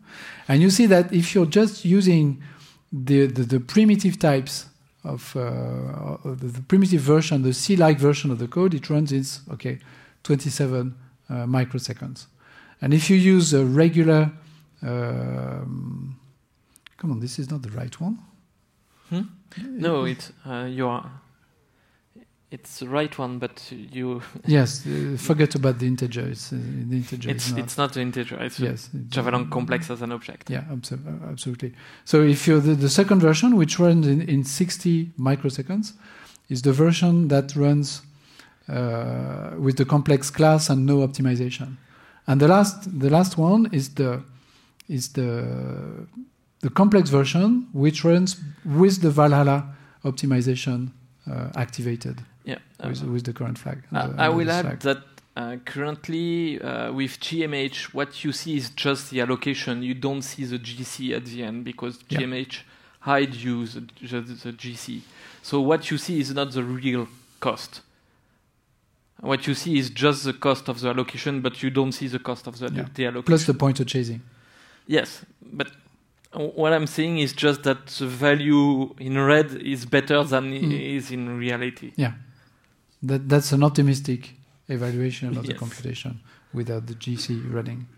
And so you see that currently Valhalla reaches the same kind of performance with object-oriented code than the C-like code. So it's nice because you have the power of the abstraction. This is what you want. You want to write readable code, but you don't lose you don't pay the price for the abstraction.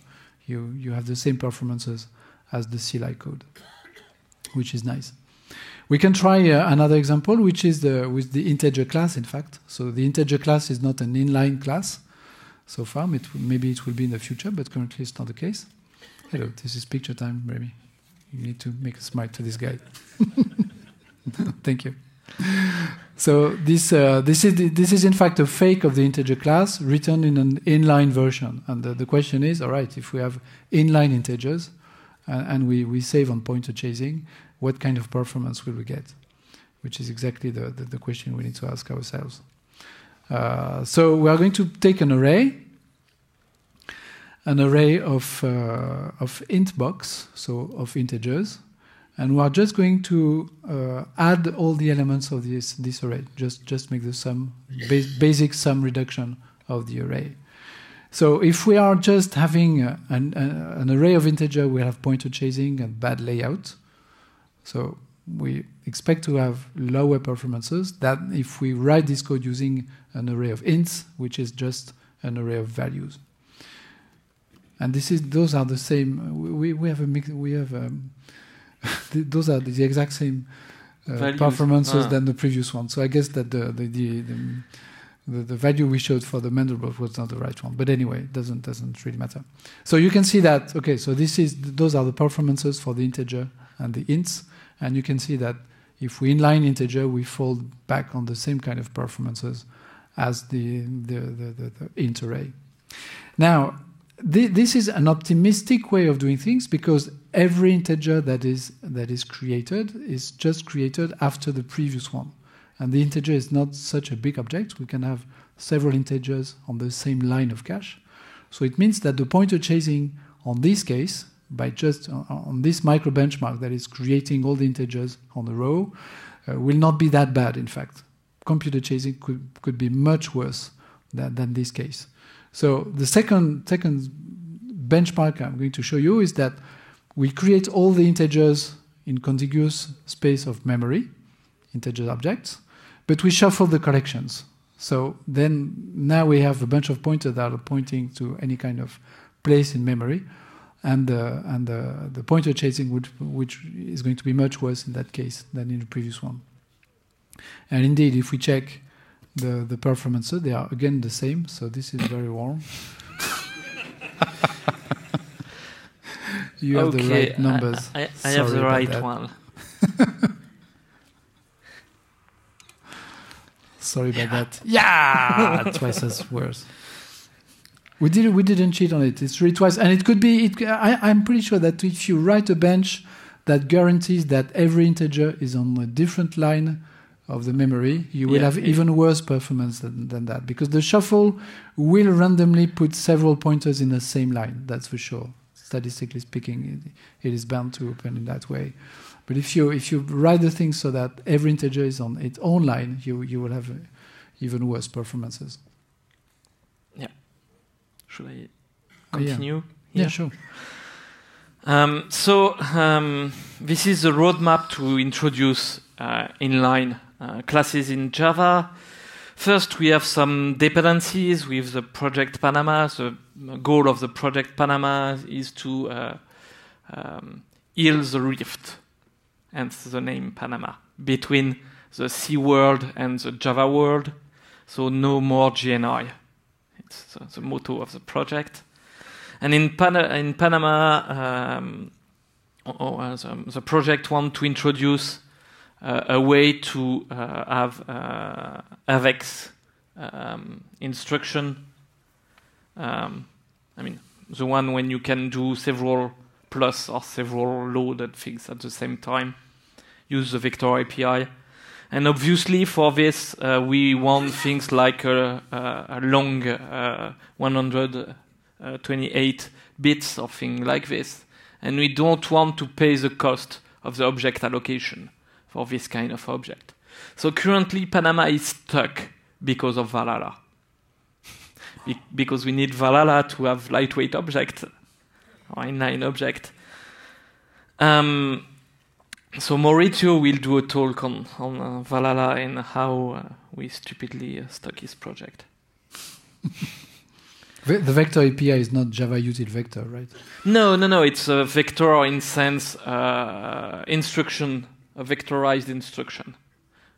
Currently, if you use recent version of Java, I think starting with 10 or 11, you have auto vectorization of loop. But you can't write your own vectorization things. So sometimes you use C for that, and it's plainly stupid. So it's this is the current state of the project. There is an early access prototype.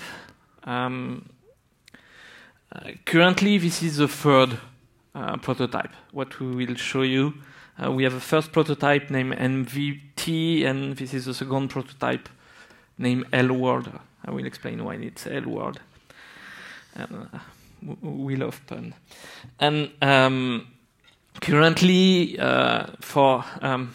we want to release a version inside the JDK. We call it L-World 10. Currently, what doesn't work is we don't have the support for erased generics. I will explain why, but basically, inside the generics, you can put null, and it will not work with inline object. And the final release for L-World 100, when we will be all dead, is to have specialized generics. But it means we have to change generics. And we all know that if we change generics, all code will not work, so it's a kind of lane mine.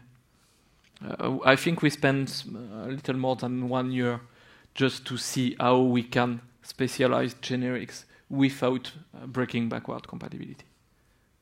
And it's not that obvious. So the minimum value type, it was the first prototype.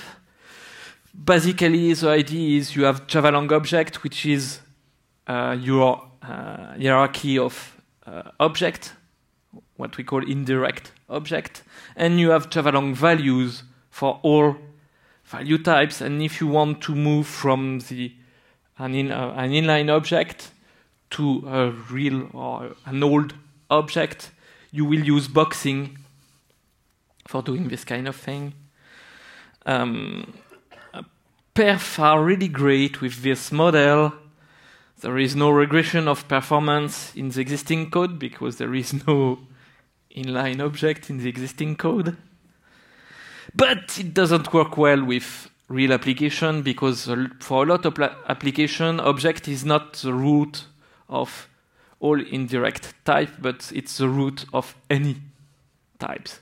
Which means that with the MVT prototype, we can't call println. We had to box the inline object to call println and things like this. So basically, it was great to see what performance we can get, but from the user point of view, it was not great. So the second prototype, named L-World, the idea is that object will be the root of any object. The classical inline object and the inline object. From the user point of view, it's far easier to use, and from the VM point of view, it's just madness. Because now it means that when you have an object, you have no idea if it's a pointer or not. And it means that you may have performance regression because of that. So basically the idea is the following. If you have a complex which is an inline class, you can see it as an object. The VM will do whatever. There is no boxing, in fact. And you can do the operation in the other way, which is you take an object and want to cast it as a complex. In that case, you have two operations that are done. First, you have to see if the object is null, because if it's null, you can't put it in an inline object, so you have a null check and a check cast. So another way to have a null check, basically, or a null pointer exception. In terms of bytecode representation, it starts to become a little scary. First, in Java, there is something which is really, really great, is if you don't need to load a class, the VM will not load it. And it goes as far as, in this example, you have a class holder and you have another class. And in another class, you have a static method, get me a holder, that return a holder. In fact, if you execute this code, the class holder is not loaded at all. It's not because it's part, even if it's part of the signature of the method, being part of the signature of the method doesn't load it. To load a class, you need to call a constructor, a static method, or a static field on it. But for Valhalla, it's a big, big, big issue, because it means that to know if a class is an inline class or not, we have to inspect the content of the class. And for that, we need to load it. So currently, we have no idea if holder is an inline class or not. And if it's an inline class, instead of, for the VM, instead of having a reference, we should have all the values instead. So this is the first issue. So basically, inline class need to be loaded early. We needed to know the layout in memories. This is mostly hotspot things, but in hotspot, the memory layout is created very early. We want, when you do a method call that take a complex, technically what you want to do in assembly is just send the two parts, real part and the imaginary part. You don't have any kind of boxing and things like this. Which means that when you create a method, you have to know if it's an inline class or not. And the last thing is the verifier has to know if it's an inline class or not. You remember the verifier, the thing that doesn't trust the Java C code and will verify that you don't put an object inside an int or things like this. The verifier has to check if you cannot put null inside an inline class. So the solution is, I don't know if you have taken a look to the bytecode, but inside the bytecode, all classes are prefixed with L. And so we have a new prefix for the inline class named Q. Why L? By the way, nobody knows why L. At least James Gosling doesn't know. I have asked him. And so Q is for qualified. We need another qualifier, so it's Q. I know why it's Q. And the prototype is called L world because everything goes on L object, basically. Hence the name of the prototype. So if I take a look to my inline class int box and I take a look to my method 0, which is static, inside the bytecode, I will have this signature. The descriptor will be something that takes no parameter and return a Q int box. Which means that if you put inline inside your class that already exists, you are breaking the binary compatibility. Yeah? Everybody has seen that? We have another problem, which is inline class should be immutable, but currently in Java, if you are in the middle of the constructor, you can see that your immutable class is mutable. You see that the value is transitioning from null or 0 to the right value. That's why you should not do anything in the constructor, because it's hard to debug. So anyway, it means because we want inline class to be really immutable from the VM's point of view, it means that we cannot use constructors. We have to find another way.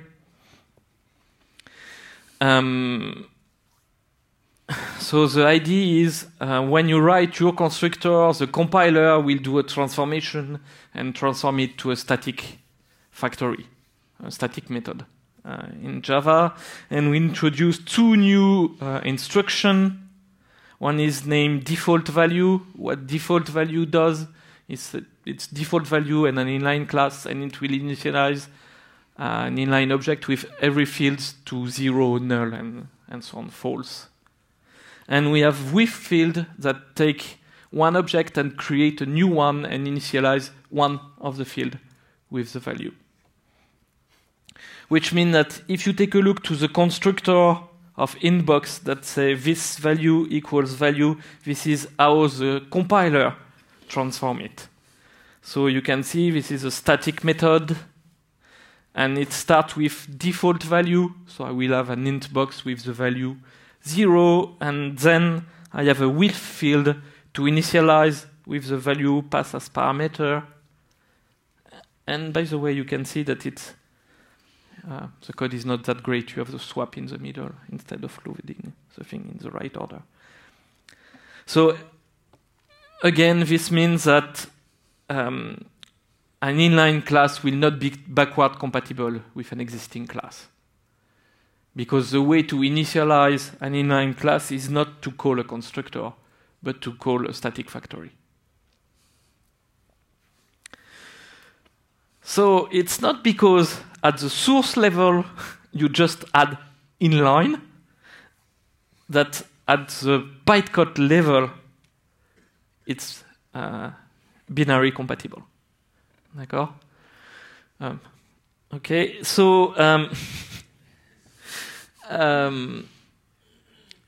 this means that we will have to do some kind of heroic effort if we want to be able to be binary compatible. Currently, our current plan is to not be binary compatible, at least for the preview release inside the GDK. It may change later. We may have some kind of dynamic bridge and things like this to be backward compatible, but it will not be the case, at least for the preview. We have a new syntax for inline class. We can call .default. It will use default value opcode, as I've just shown. So initialize an object with all the value to 0. There is a kind of issue with inline class and concurrency, which is an inline object is composed of several fields, which means that when I will load it or store it, it will be multiple load or multiple store. And what if I have several threads that play with this kind of thing? And I will show you a demo of it. So just before, just Mandelbrot with the complex things, you can see that I'm using the annotation inline, so my IDE is fine with it. If I run it in the IDE, because it's compiled by the IDE, it will not use the annotation. So this is the time if I use complex as a classical class. And if I use it by running the right version, you can just see how fast these are the real values. The image has been generated. Yes, and the image... there's roughly 16 million double multiplication that are made. Yes, something. In computing it's a lot. But you can see the difference, basically, between... so it's really great, because it means that you can have a code with real complex and not pay the cost of the abstraction, basically. And I want to show another code, which is the value tiering things. Is everybody okay with? So I have an inline class value with two longs, x and y. By the way, if I don't put final here, the compiler will put final for me because it's an inline class.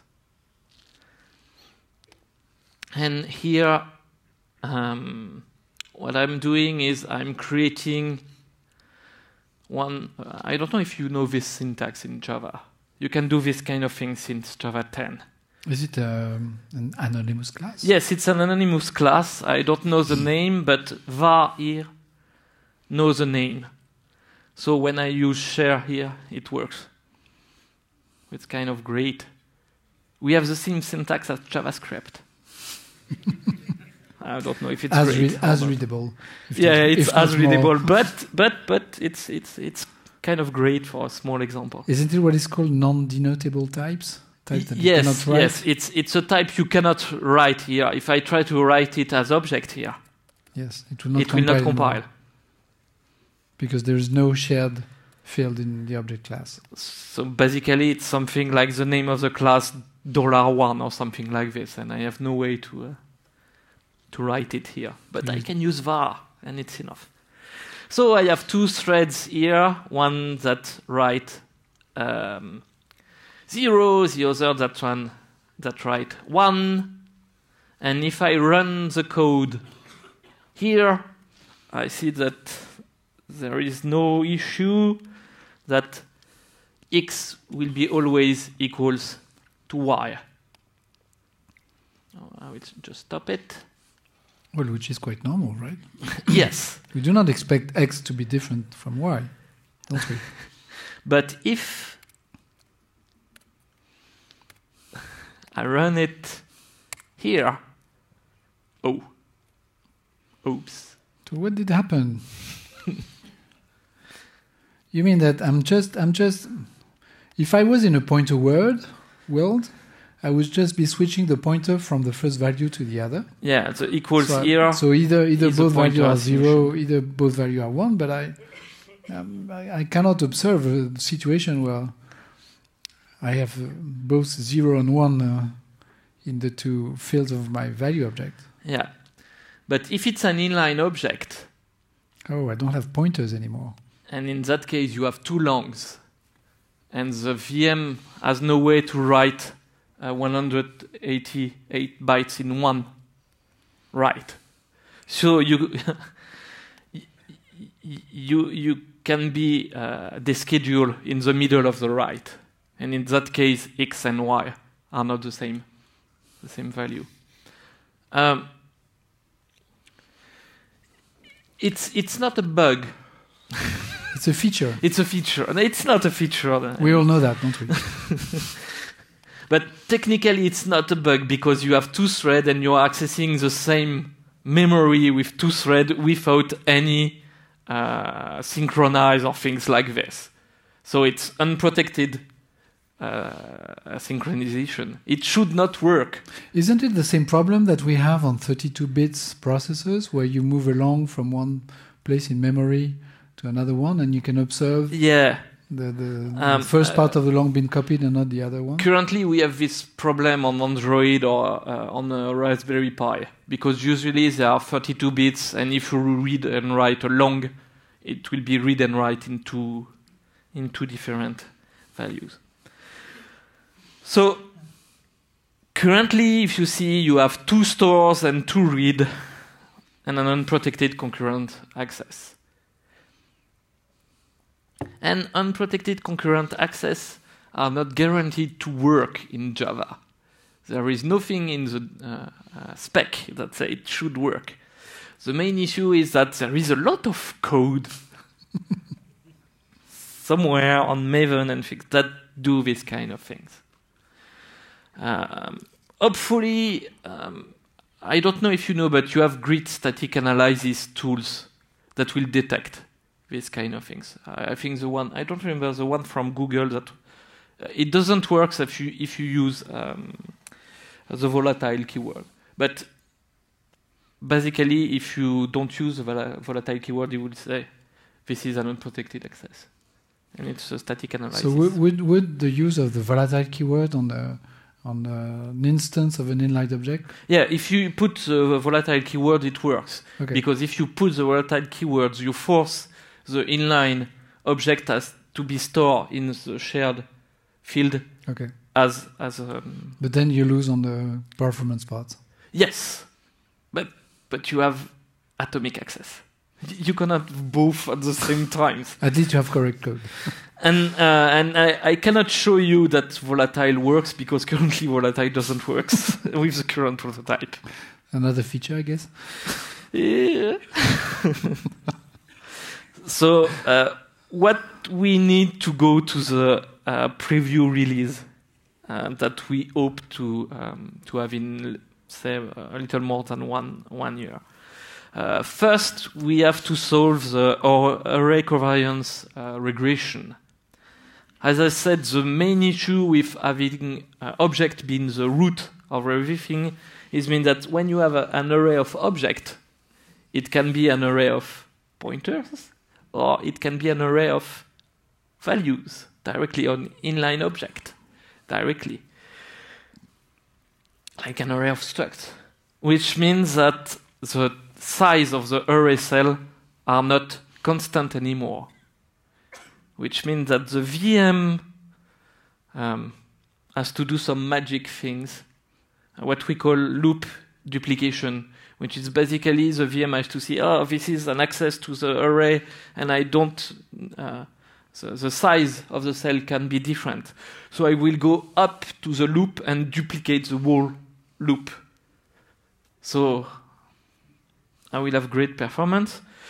So currently, it seems to work, but it will be great if you test this kind of things. The other issue is how to deal with the method from object, the public methods from object. Basically, what synchronize mean on an inline object, what wait and notify means. It doesn't mean anything.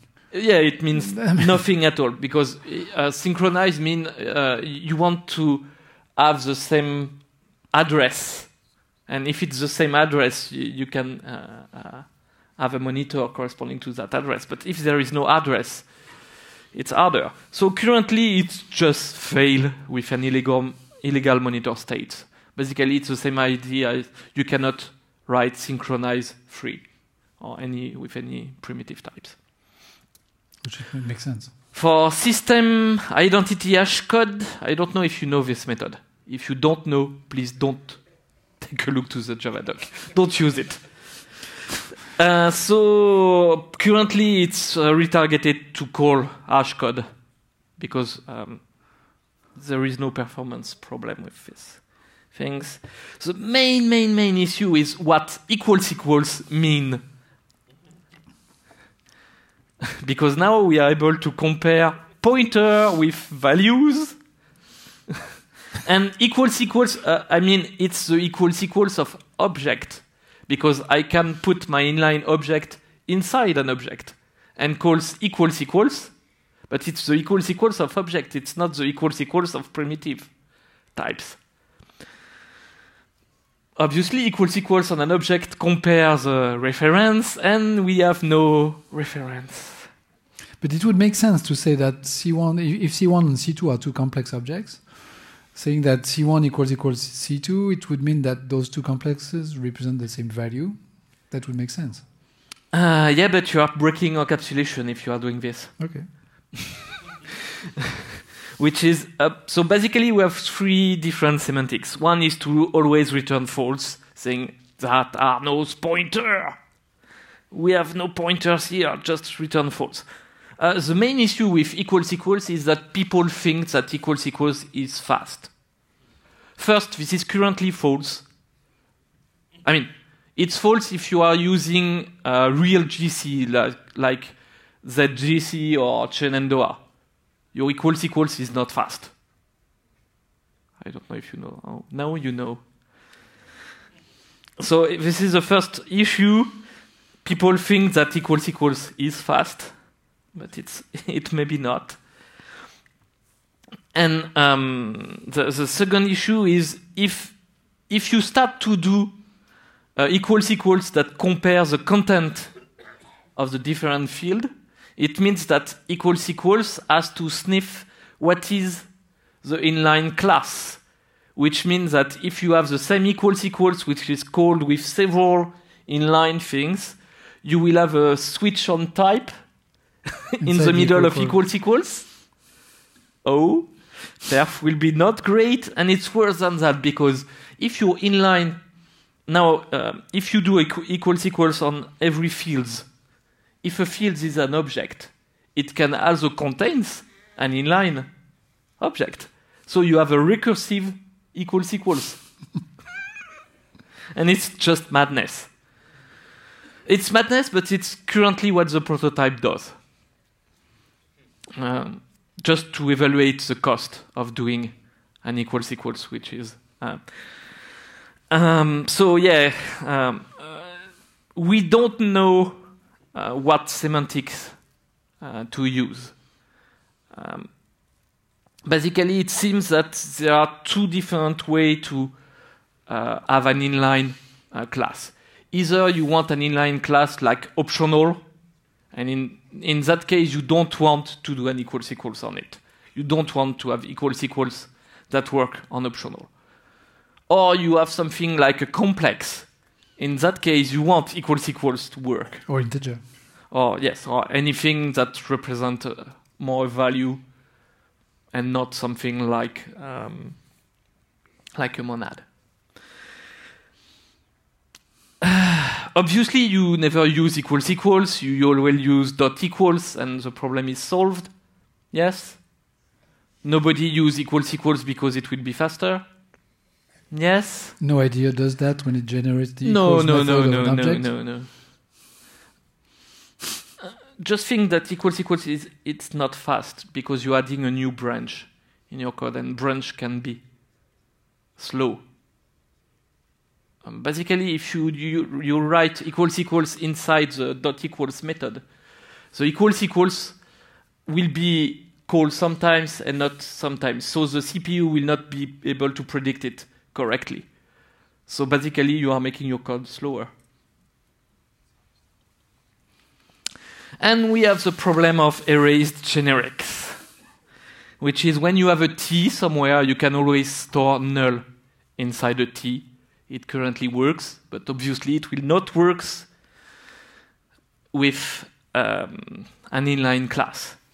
So basically, if I have a map of string complex and I call map.get, by contract, map.get should return null, but because the map should return a complex cannot be null. So if you use this code with the current prototype, it doesn't compile, but with the magic pass you can generate the code. And in that case, you will have a null pointer exception in a code that you don't write. You will have a null pointer exception because when you have erased generics, the compiler insert cast when you come from object to the real. And those cast will not work. So it's a major issue if the compiler had a cast that cause a null pointer exception. So currently we have a way, an interface can be an inline class or an indirect class, so usual class. So what we are thinking currently is to have a way to automatically derive an interface from an inline class. The idea is where you write your own inline class, and the compiler will generate this code, which create an interface named box, sealed in permit only one class. We are reusing the thing of Amber here. And so basically, if you want a nullable complex, you can use complex.box. Because complex.box, it's an interface, it will allow null, and the only other possible implementation is a complex inline object. So for the VM, it's a signal that it can optimize the whole things. Which means that you will not be able to write a map string complex, but you will be able to write a map string complex.box.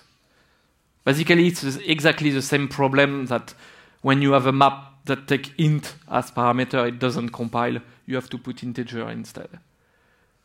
But the great thing is that if you use an interface, it's not a real boxing.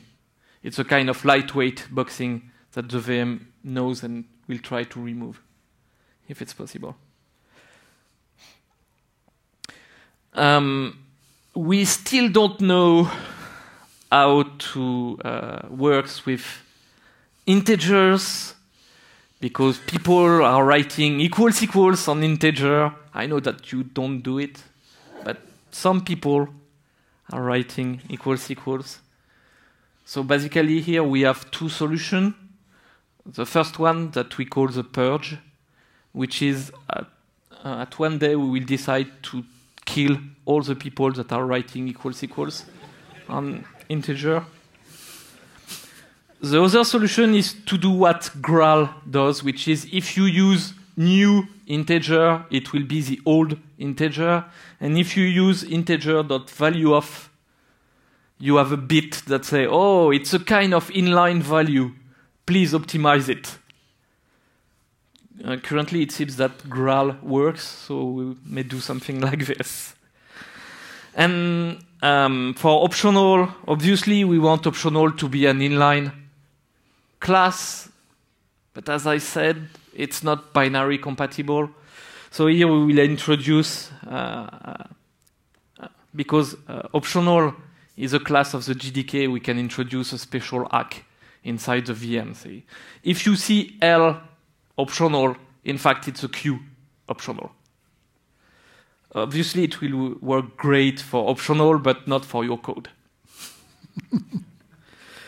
So just to finish, so we are currently at the time where you can test your code.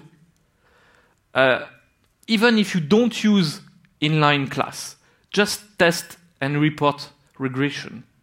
Because there might be regression, because now object is a root of every types.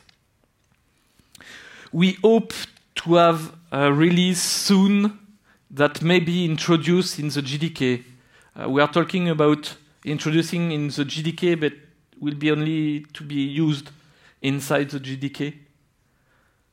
So at least we can use it for hash map and things like this. Currently, if you want to use Valhalla, you need to download the preview version that is distributed on the OpenJDK site, so you don't need to build your branch yourself. No, you can build it. Well, you can do it also. You can download it from your GitHub repo. But, and so what you will got with the preview is so an inline class has no identity, it's not mutable, it's not nullable, and it's steerable. But if you accept all of these awful things, what you have is basically you don't pay the cost of an inline object on the stack, and you have your object inside the other on the heap. Please, please, please don't use equals. And we will have support of generics using the lightweight. I know there is a question that everybody's asking himself. Does it support serialization? Currently, no. But currently, no and yes. Well, optionals are not serializable I mean, anyway. So. What I'm saying is, if you write your own, there is no magic for the serialization. It works with the classical serialization. Mm-hmm. But once record will be merged with Valhalla, you will be able to declare an inline record. And you'll have serialization. And you will have serialization for free. I got another question about the string class. Are there any plans? Because no. Inlining integers or an optional, that seems quite easy. But the string class, the array can be as big as yes. as you want. So basically, currently, if you have an array is still a reference. There is no array which is an inline class. Okay. We have a project called Array 2.0, which will be able to have this kind of array. And at that point, we may be able to have string. And in the meantime, would it make sense to have a specialized string with only small arrays in it? Like, I don't know, string or like 4 or 5 characters? Some of us have played with that idea. If you took a look to my GitHub... we did, I know we did. So. You have a class like this, but... currently, it means you have 2 representations of the same. You have the small compact string and the big string, and switching between the 2 is a cost that you pay every time. So it's in terms of performance, it's not that great. For instance, if you need to make keys for hash maps that are small strings, like you can use it, but I think it's better to just have a record inline in that case. And okay. Great. It will just work. So indeed, that's it. Yeah. I think we have time for questions. Yeah. Don't we? There's a slide for the questions. We have a slide for the questions. Yes, we have one here, please. Do we have a mic? Try to shout until funny.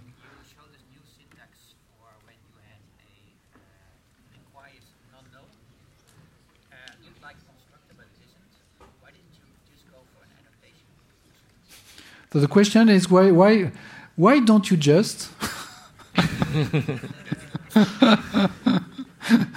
All right. Using an annotation instead of this weird syntax for the constructor. The answer is to make. Please, sorry, the end of the question. To make some validation while constructing records.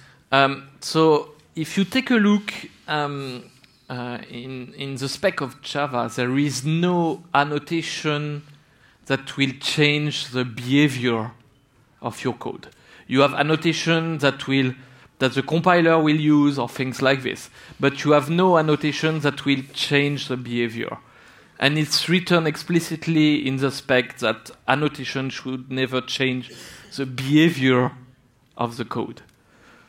So we are playing with the book that was written in 2004, I think, when annotation were introduced. Yes, Java 5. And currently we can hack Java C to do whatever we want. So the main issue is we don't have a great syntax for it. Any other questions?